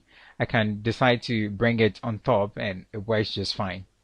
Basically, CSS is not a programming language, so it doesn't obey that top to bottom kind of compiling sort of thing. So with the calculators tab, the first thing that I want to do is to set a left property. And then I'm going to set this thing to be 102 pixels. So in essence, I want the calculators tab to move 102 pixels away from the left part of the page, depending on the kind of positioning that I'm going to give. Now, if I went ahead to refresh, this is not going to take effect because I've not yet set the type of positioning that I want to use. And the reason being that I want to set the type of positioning in a class called tab, which would then apply to all the other tabs on the page. And since I do not have that class yet, the position left property will not take effect. So the next thing that we want to do is to give it a specific width, which would be 150 pixels in this case. Let's refresh and see if that one works. Okay, that one too is not showing, but if we continue to style, we would eventually see them taking effect. Now, taking a look at the document structure, we can see that after the calculators tab is another tab called the calculator list tab. And if we want to see that visually, we can see it from here where we have this tab or where we have this whole thing as a calculator tab, or where we have this whole div with the ID of calculator list. So let's go ahead and grab the calculator list div and begin to style it. Now, before we go ahead and write our first style, what we would notice with the finished work is that the calculator list by default is hidden. It's not showing until we hover on this. So that is what we want to set, and it is done with the display property where we're going to set it to none. This is going to hide the calculator list from the page. Let's go ahead and perform a refresh. Look right here as I perform the refresh and see that the amount of content or the content we have here will reduce. So as you can see, we've hidden this. But because I want us to see what is actually happening as we work, I'm going to block this, or I'm going to just set this as a comment so that it does not affect the style for now, and it will be showing until we are done with styling the whole calculator list. A cool thing that we can do in order to help us see visually what is happening is to set a background property. So we're going to give this a background, and then we are going to give it an RGBA color, which would be black in this case, 0, 0, but will be transparent to 0.6 or 0.6 transparency. Let's go ahead and refresh and see. Okay, so now we have that whole thing with the background property. So the next thing that we are going to do is to give it a specific width. And this width will be of value 180 pixel. After giving it a width, I want us to set a padding.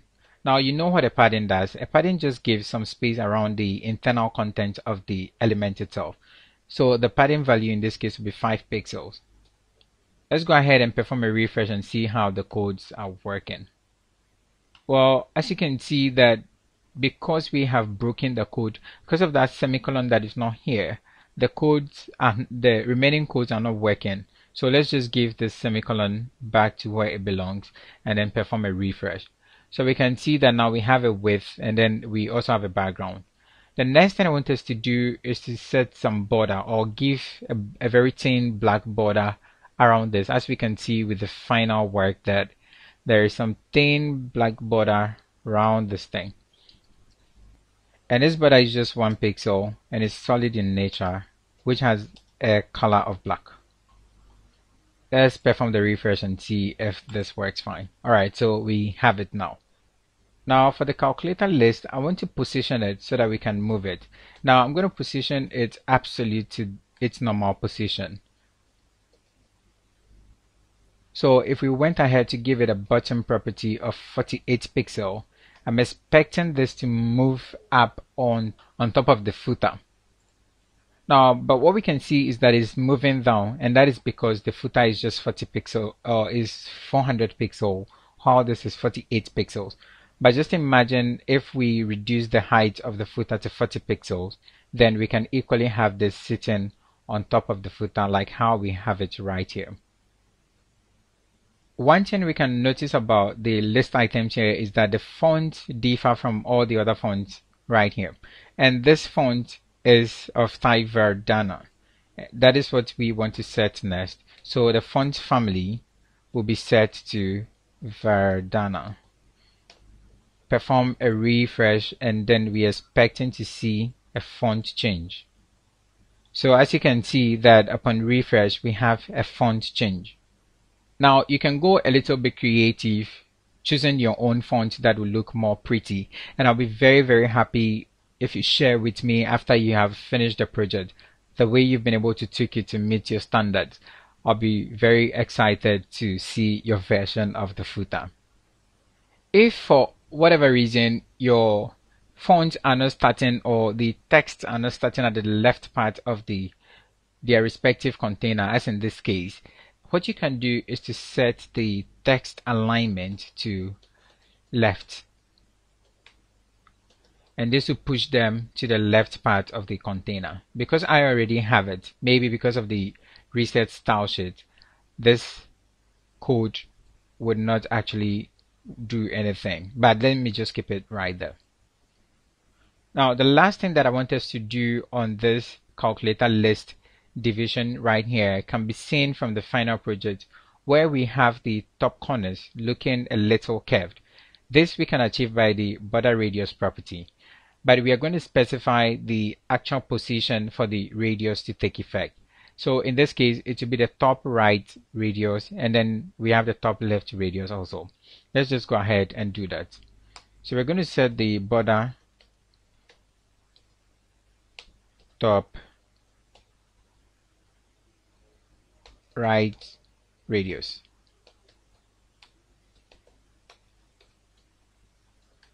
And this we're going to set to 5 pixels. Now we're just going to copy this and repeat it, but this time we are changing this to left. 5 pixels also. Let's go ahead and refresh and see what happens on the page. So upon refresh we can see that we have that rounded corners here as well, just like how we have it in the finished work. So that is pretty much it for this video. I'm going to meet you in the next video where we will start styling the other tabs as well. Thank you very much. Hi and welcome to the 21st video in this series. In this video we're going to continue styling the other tabs.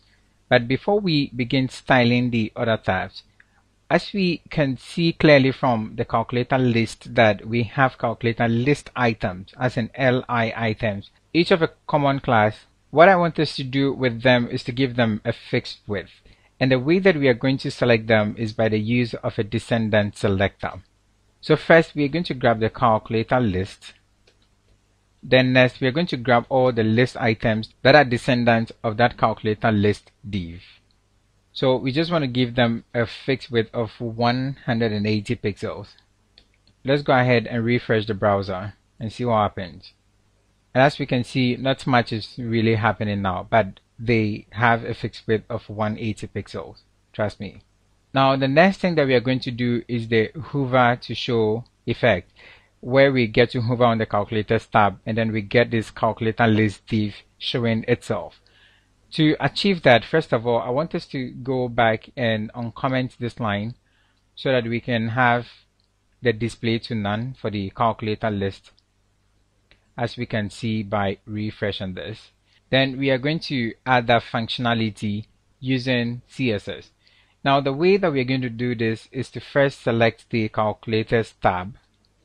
Then we are going to grab the hover state or the hover activity of the calculator tab. That means when the mouse goes into that area. Then what we want to do next is to select the calculator list as well and change a few of its properties. Now we're going to set the display to block, meaning that when someone hovers over the tab that is called calculator or calc tab, the browser is actually going to change the display property of the calculator list, which we had to be none over here, and then it's going to set it to block. Next, we also want to change the color to the RGB color, where we have 208208 as values. Let's just head back to the browser and refresh. And upon refresh, we can see that the style is really taking effect. When we send our mouse over to the calculators tab, we can see that the calculator list is showing right in the bottom right then. Now, because I want these tabs to start responding to the left and right properties, I actually want them to start responding to the positioning. I'm going to go ahead and style that class that we call the tab class. To select a class, we use the period first, then we select the class name, tab.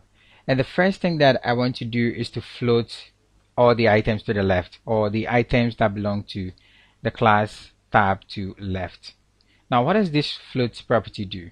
You remember we said that some elements are block level in the sense that when they occupy a line, nothing can be at the right side or at the left side of them. But if we set this element or this type of elements to be floated to the left, then that means that other elements can also move to their right side. So given this new explanation, let's get back to it and give a position. When we set this to absolute, and then we head back to our browser and perform a quick refresh, I'm expecting some things here to start behaving, right? So the calculator tab, for example, I'm expecting it to move. Good. So as you can see, the calculator tab has moved about the number of pixels that we've set it to move away from the left part of the window. Also, I want to change the font to suit or match the font that we have with the finished work. And that font is nice font. So the way we are going to change that is with the font family property, and we're going to set this to nice font. When we head back and perform a refresh, I'm expecting the font to change. So we have it there. Now, from the finished work, we can see that there's some sort of thin white line to the right part of these borders, and that is a border right property. So what we are going to do is to set that border right, and then we are going to set it to 2 pixels this time round. It should be solid in nature, but it's going to have an RGBA color, which in this case will be white, but it will come with a transparency value of 0.4 or 0.4. Let's go ahead and refresh this and see. Alright, so upon refresh, we can see that the thin line is beginning to show, but it's not really showing properly as of now because of the other styles that we've not included yet, but we will get to it in a short time from now. Now, from the finished work, we can see that the text elements are in the center of their containing element. So to do that, we're just going to use the text align property and set it to center. Let's head back and perform a quick refresh. So upon refresh, we can see that the text has moved to the center of its containing div. Now, from the finished work, we can see that whenever we hover on a tab, we can see some sort of smooth appearing black or thin black background coming in. Now, this we can achieve by the use of CSS transitioning.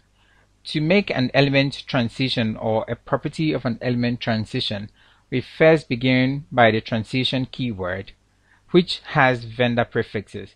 What does that mean? It means that some browsers may not actually recognize this word transition, so you have to give it a prefix. This very prefix is for Opera type browsers, and this is for Chrome WebKit. But as of this development, all the browsers that I am using here respond to the transition property without a prefix. So I'm just going to go ahead, or to make things easier, I'm going to keep this 2 as comment for you, just in case your browser does not recognize the actual one or the one that we will be using. Now, the thing that we want to transition upon hover is the background. And then we want to do that over the period of 1 second, the time that it should take for the transition to complete. Now, when we even head back and perform a refresh, we are not going to see that working because we have not set a value for it to transition to. But then let's just go ahead and give this a height for the time being, which will be 40 pixels, just to match the height of the entire footer. So as we can see, the height property has actually taken effect, where we have the tabs responding to the height as in the final project right here. Now, the next thing that I want us to look at is how we can set the hover property for the tabs or the class called tab, so that whenever we hover on this, we can have the color of the text changing to white, and also we can have the background changing to that light black background that we see on the final footer. So let's just go ahead and grab the tab again. Then we're going to set a hover state for it. This way we give it a background value, which will be RGBA because we want an alpha channel. It will be black in nature, however, we want to make it transparent to a certain value of 0.3. Let's perform a refresh and see what happens. Upon refresh, now when I hover on this, you can see that the thin black background or the cool looking background is coming into play in an equivalent of 1 second. Isn't this looking cool? This is looking great. In no time we would have the finished product. So as we can tell from the finished work, the next thing that we will do on hover state is to change the color to white. So let's just go ahead and set the color to white. Perform a very quick refresh on this tab right here, and then upon hover we can see that the color has also changed to white. This is looking good to me, and I'm guessing it looks good to you too. Now before we move any further, I want us to just go back and continue styling the other tabs, because now that we've set the position property, any left or any value that we give would actually take effect for us to see it. The first tab that we are going to style is the home tab in this case. And then we want to give it a fixed width of 100 pixels. Let's perform a refresh and see how that works. So we can see that the home tab has actually moved a little bit bigger. Even if we can see it well at the moment, let's just keep on keeping on, but we will see it soon. Now what we can tell from our HTML document is that the home tab has some anchor tag within it, and that is the next thing that we want to set. First of all, we'll be giving that anchor tag a height of 40 pixels, and then we are going to give it a font family too of nice font as well. So we're going to grab the home tab first, and then we are going to grab the A tag that is a descendant of the division home tab. Set a height to 40 pixels. Then we also change the font family to nice font. Let's perform a quick refresh and see how that looks. Okay, it does not actually look like it's showing, but then it's working. So let's continue with the style until we get to a point where we have everything in place.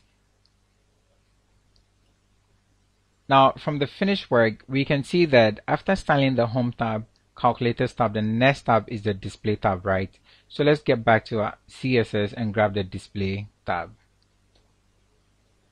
And then the first thing that we are going to do to the display tab is to give it a fixed width of 500 pixels.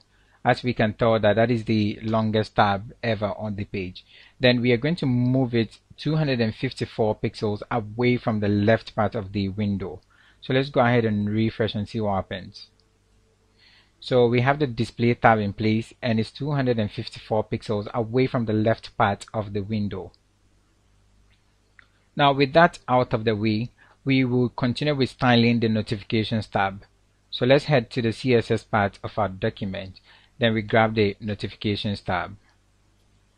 And then this time around, we are moving the notifications tab away from the right part of the window by 105 pixels. Then we are going to remove the border right. We don't want any white border to be showing at the right part of the notifications tab. So we are setting this to none.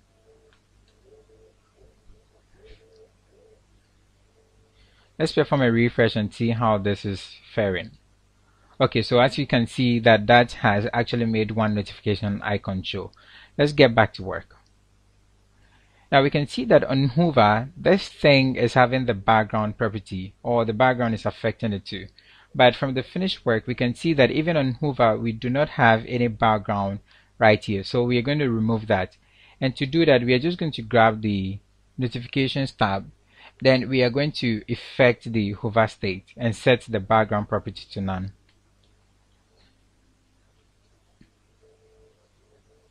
Now that we have this done, let's head back to the browser and see something. Upon refresh, we are seeing something that is quite strange. It looks like this background, or the background, is still showing for the notification icon, but it has really worked. The code we wrote has really worked because we targeted the notifications tab and not the list icons or the icons themselves. So if we want to remove that from the icons, then we have to be specific enough to attack the icons and not the notifications tab only. But before we get into removing the background property from the list icons, what I want us to do now is to change certain properties of the notifications list icons. So let's just grab it as usual. Then we grab this and then list item. Then the first thing that we are going to set is the width. We're going to give them a fixed width of 40 pixels each. Then after which we are going to give them some sort of padding top of 5 pixels. Now the last thing is that we are going to give them position relative. Let's head back and see if our code is doing anything at all on the page. Let's refresh and we can see that the code has indeed worked because we have given this thing some form of width. Now they're able to fit on the footer itself. Finally, I want us to remove the background from this list items on the hover state. Okay, so once we are done with that, we will end the video here and then we will meet in the next lecture where we continue with things like animating this upon hover so that they move up a little bit. Okay, so let's just go ahead and grab this list items and set their hover state to have a background of none. Hover, then we expect this thing to have a background of none upon hover. Let's just go ahead and refresh and see what happens. So now when we hover upon this, we see that we do not have any background coming into play. So thank you very much for joining me in this video. I'll see you in the next video. Bye. Hello and welcome to the 22nd video in this series. In this video, we are going to take a look at how we can make these icons move up when we hover on them, just like we can see with the finished work, where we hover on a notification icon and then the icon moves up. So let's get to the CSS section of our work. The first thing that we can tell from the notification icon is that each notification list item has a class of notifications.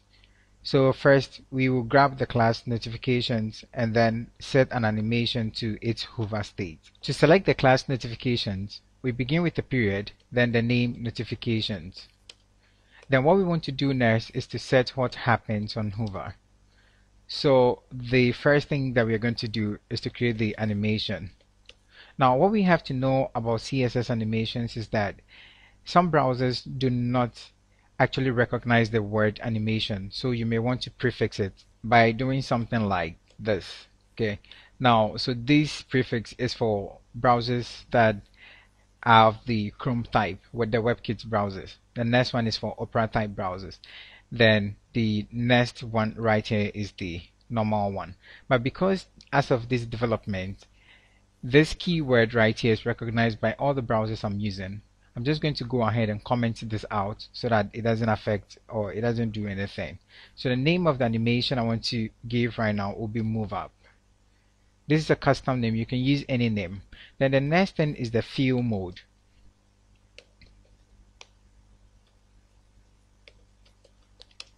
The way we want the animation to feel on the page, whether it should be smooth, ease in or ease out, all those things. So what I want to do is just to set it to be forward.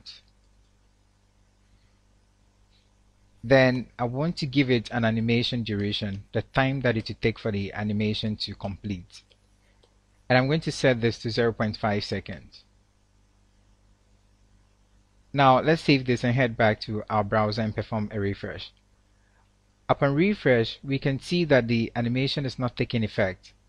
And that is because we have not yet set what would happen at various instances in the life of the animation. So let's go ahead and do that using CSS keyframes. To use the CSS keyframes, we specify the keyword keyframes. And if you are a regular user of animation softwares like Adobe After Effects, you will know what keyframes are. Keyframes just specify what happens at any moment in time of an animation. So say at keyframes on the animation move up, at 0% in the life of the animation, what I want to do is that I want to keep the margin top to 0. As in the margin top shouldn't do anything. But when it's 100% in the life of the animation, I want to set the margin top to negative 10 pixels. Now, why am I setting it to negative and not positive? The idea is we want it to move in the opposite direction. So if margin top is supposed to move an element to the bottom, then if we negate the value, it's going to send it upwards. So let's go ahead and perform a quick refresh and see if the code is working just fine. Alright, so as we can see that our code is working just fine, like how we have it in the final project. So with that out of the way, I'll see you in the next video where we are going to start the logout tab. Thank you very much and bye. Hi and welcome to the 23rd video in this series where we are going to take a look at how to start the logout tab. So let's get straight to the CSS section of our work or our document. Then the first thing we want to do as usual is to first grab the logout tab. And then we are going to give the logout tab a width of say 107 pixel. Then next we want to move it from the right section of the page by 1 pixel. Then next we want to give it a unique font, because as we can see that the font of the logout tab is different from all the other tabs, and the font in this case is Verdana. So let's go ahead and just confirm that. Okay, we can see that the logout font here looks different from all the other fonts on the tab, because this font is Verdana, whereas this font that we have here was created by us. Now I want to set a border right property to none. Why am I doing this? We can see that as of now all the elements that belong to the class tab do have some border right to it, this thin line over here, but we don't actually want a border right on the logout tab. So by setting it to none, we would have removed it from the tab. Now let's go ahead and perform a refresh and see if our code is working. So upon refresh, we can see that the logout tab is beginning to fall in place. Now from the HTML section of our document, we can see that the logout tab has a span which is also holding a logout description or logout text. Let's head back to the finished work and see something. When we hover on the logout tab in the finished work, we can see that the logout text turns red and then it moves up a little bit. So let's go ahead and code that in the CSS section of our project. But before we begin writing anything here, let's go ahead and look at the classes that we have on the logout tab. The logout tab also belongs to a class called logout. So instead of using the logout tab ID, we can equally use the class logout to do the same thing.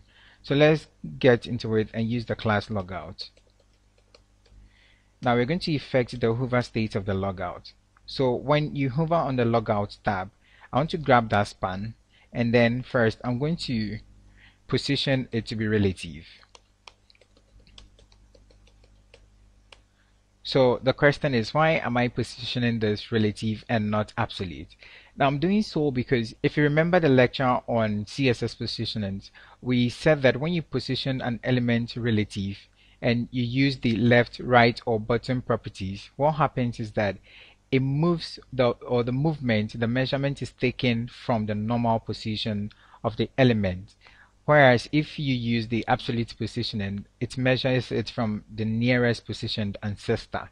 So in this case, for the hover or the little displacement that will be given to the logout text, the right positioning to use is relative positioning. So I'm going to give it bottom value of 3 pixel. And then save this, head back, perform a refresh and see what happens. Now you can see that when we hover on this, the text is moving up a little bit. So let's go ahead and do some more cool stuff to it. Now the next thing I want to do is that anchor tag within the span that is contained in the logout div. I want to give some width and some positioning properties to that anchor tag too. So first I'm just going to grab my logout tab like so. Then next is the anchor tag within it. And what I want to do is first to give it a height of 40 pixel. Then next I'm going to set a width for it also, which will be equivalent to the width of the logout tab itself, 107 pixel. Then the next thing I'm going to do is to set the display to block, so that this way the logout tab would also behave like a block level element, which in essence will make it work very well with the float properties. Now let's head to the browser and perform a refresh and see what happens. Okay. Well, since nothing much is happening here, let's continue to do some further styling. But from the finished work, we can see that the color changes to red. So let's go ahead and just code that. And at this point, I'm very much confident that you can do this on your own, but I'm just going to help you to do it anyway. So we are going to grab the logout tab. Then on hover, we want to effect the anchor tag, and all that we want to do is to set the color to red. Now remember that you are supposed to grab the anchor tag. The text is within the anchor tag, so you have to effect the change on the anchor tag itself. Let's head to the browser and refresh. So as we can see that on hover, we are having the text to change, or the text changing to red. Now, but then you remember we talked about some helper classes. So let's go ahead and start working on those helper classes. The function of the helper classes is just to give us things like the height or the border lines that we are going to see on the individual list items when we hover on the calculators tab. And then also we can see that the content here, or the text here, is close to the top border. Okay, so that padding top or add padding top class that we have created in effect would be pushing this thing down after we finish styling it. So let's go ahead and do that and see what happens. So the first helper class is border bottom, and then we are going to set a border bottom property where we're going to set a fine line of 1 pixel, and it's going to be solid in nature, and the color will be white. So now that we are done with this, let's go ahead and refresh and see what happens. Okay, so we can see that nothing much is happening. That is because we have an error in the code. Okay, and the problem is that the class is border bottom btn underscore btn, just this way. So let's head back and perform a quick refresh and see what happens. So we can see that upon refresh, we are getting some white border lines under the individual list items. So now the next class that I want us to code is the padding top class. So we're going to add padding this class like so, and then we are going to set the padding top property to 8 pixels. Now you should know that all these values have been pre-calculated. So if this is your first time doing something like this, it's experimental, and then you will need to change your course to match every significant improvement until you get it right. But because you have the values already, you may not actually have to be struggling with measurements. Let's go ahead and refresh and see what happens. Now I want you to take a look at the tabs as I perform the refresh. So as you can see that upon refresh, the text has moved down a little bit, and that is because of the padding top that I've just applied to the tab element, or the general class add padding top. So the final helper class is the calculator list item height class,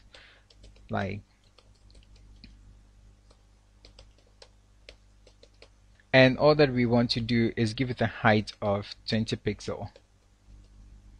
So let's head back and perform a refresh and see what happens.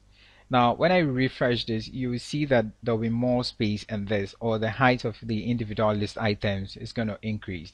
So let's perform that and see. Okay, so as we can see that the height of the individual list items has increased.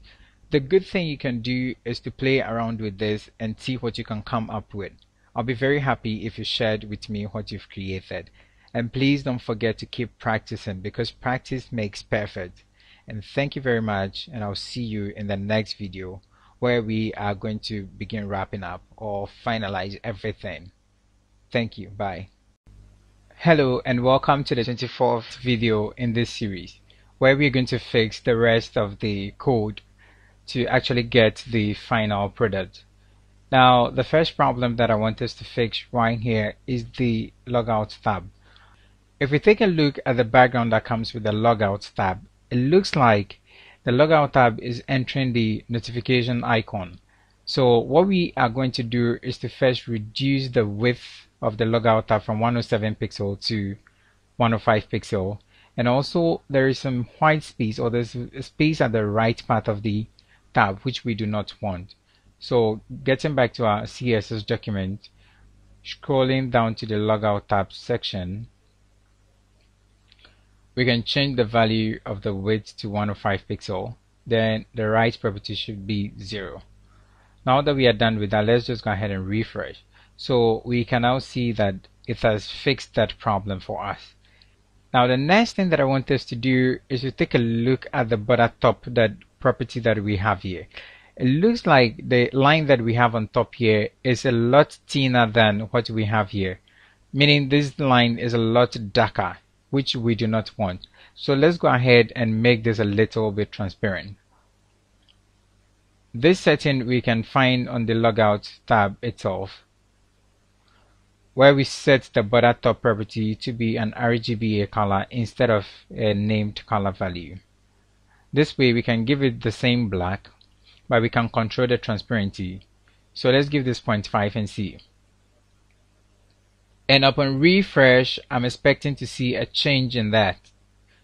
Now also, when we drop this thing back to 40 pixel, the look of the background is going to make this look a lot whiter. So what I want us to do is to make it a little bit darker, so that when we drop it, the look of the background will not affect it that much. So let's go ahead and set the background value, or increase the transparency value to make it a lot more opaque. Now, so the next thing I want us to do is to drop the footer back to 40 pixel. And this we can do by changing the code from 400 pixel to 40 pixels. Now, before we drop this, I want us to do a very fun thing. So we are going to count from 3 to 1. And on my count, we will be refreshing the page to drop this footer. So on my count, let's go 3, 2, 1. And there we have it, guys. We have just created the most nicest looking glass footer ever. And remember that you can always tweak this to suit your needs. Now, if you've come this far, I want to say you are very good and you've done really well.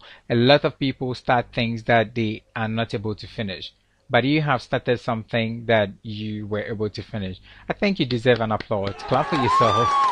And I will see you in the bonus lecture, where we are going to talk about some fun stuff, right? So bye for now. Hi and welcome to the bonus lecture in this course. Now in this lecture we are going to take a look at where we actually derive that glass footer from. Now that glass footer comes with a project that I'm working on. It's a Udemy course, and that is the name of the course is Build Your First Business App. It's supposed to be a financial software. We are going to build it from ground up. So I'll teach you how to build a financial software, business software. You do not need to know how to do it. And then I'm just going to give you a preview. So I can access that by going to my local host, to the working directory. And then here we have it. So it's prompting me to log in. Now, if I don't have login details, I can equally sign up for an account, which will send me a mail. I confirm myself and I can log into the system. So let me just log in since I have an account. And guys, that is it. So this is how it looks like, and you can see that we still have that glass footer right here. We have a panel. We can manage to-do list. We can make transactions. We can send mail. We can see the total balance that we have in our account. We have a profile picture, profile name, and then we also have some cool toggling features here. You can see that we have the names of the respective notification icons coming up when we hover on them. We can also log out from the system, or we can just click here to get rid of this if we don't want it. We can equally click here to get rid of it. Now, if you want to use a calculator too, you can select the calculator that you want to use from here. Now, because these are work in progress, I have not completed work on this app, so I'll alert you immediately I'm done, right? Now, if you want to contact me, you can visit me via YouTube by the account name LexWeb, where you get some free videos on web development and all that. And also you can meet me on Facebook by sending me a friend request at this name, Linus Heaney. Also, you can like our page, LexWeb page on Facebook, where we get to share very nice info. Now the next thing is the website. Okay, we will be moving from the WordPress domain to our own domain very soon, where we will be sharing a lot of great stuff. You should do follow us. And also, I have a final word of advice for you, and it's simple. Just don't stop practicing, because practice is going to make you perfect. I have built this thing over and over and over and over again before I was able to remember exactly what I have to do at any point in time. So with time and constant practice, you are going to become one of the best designers ever in web development. Thank you very much for taking this course. I'll see you in the next course. It's bye for now.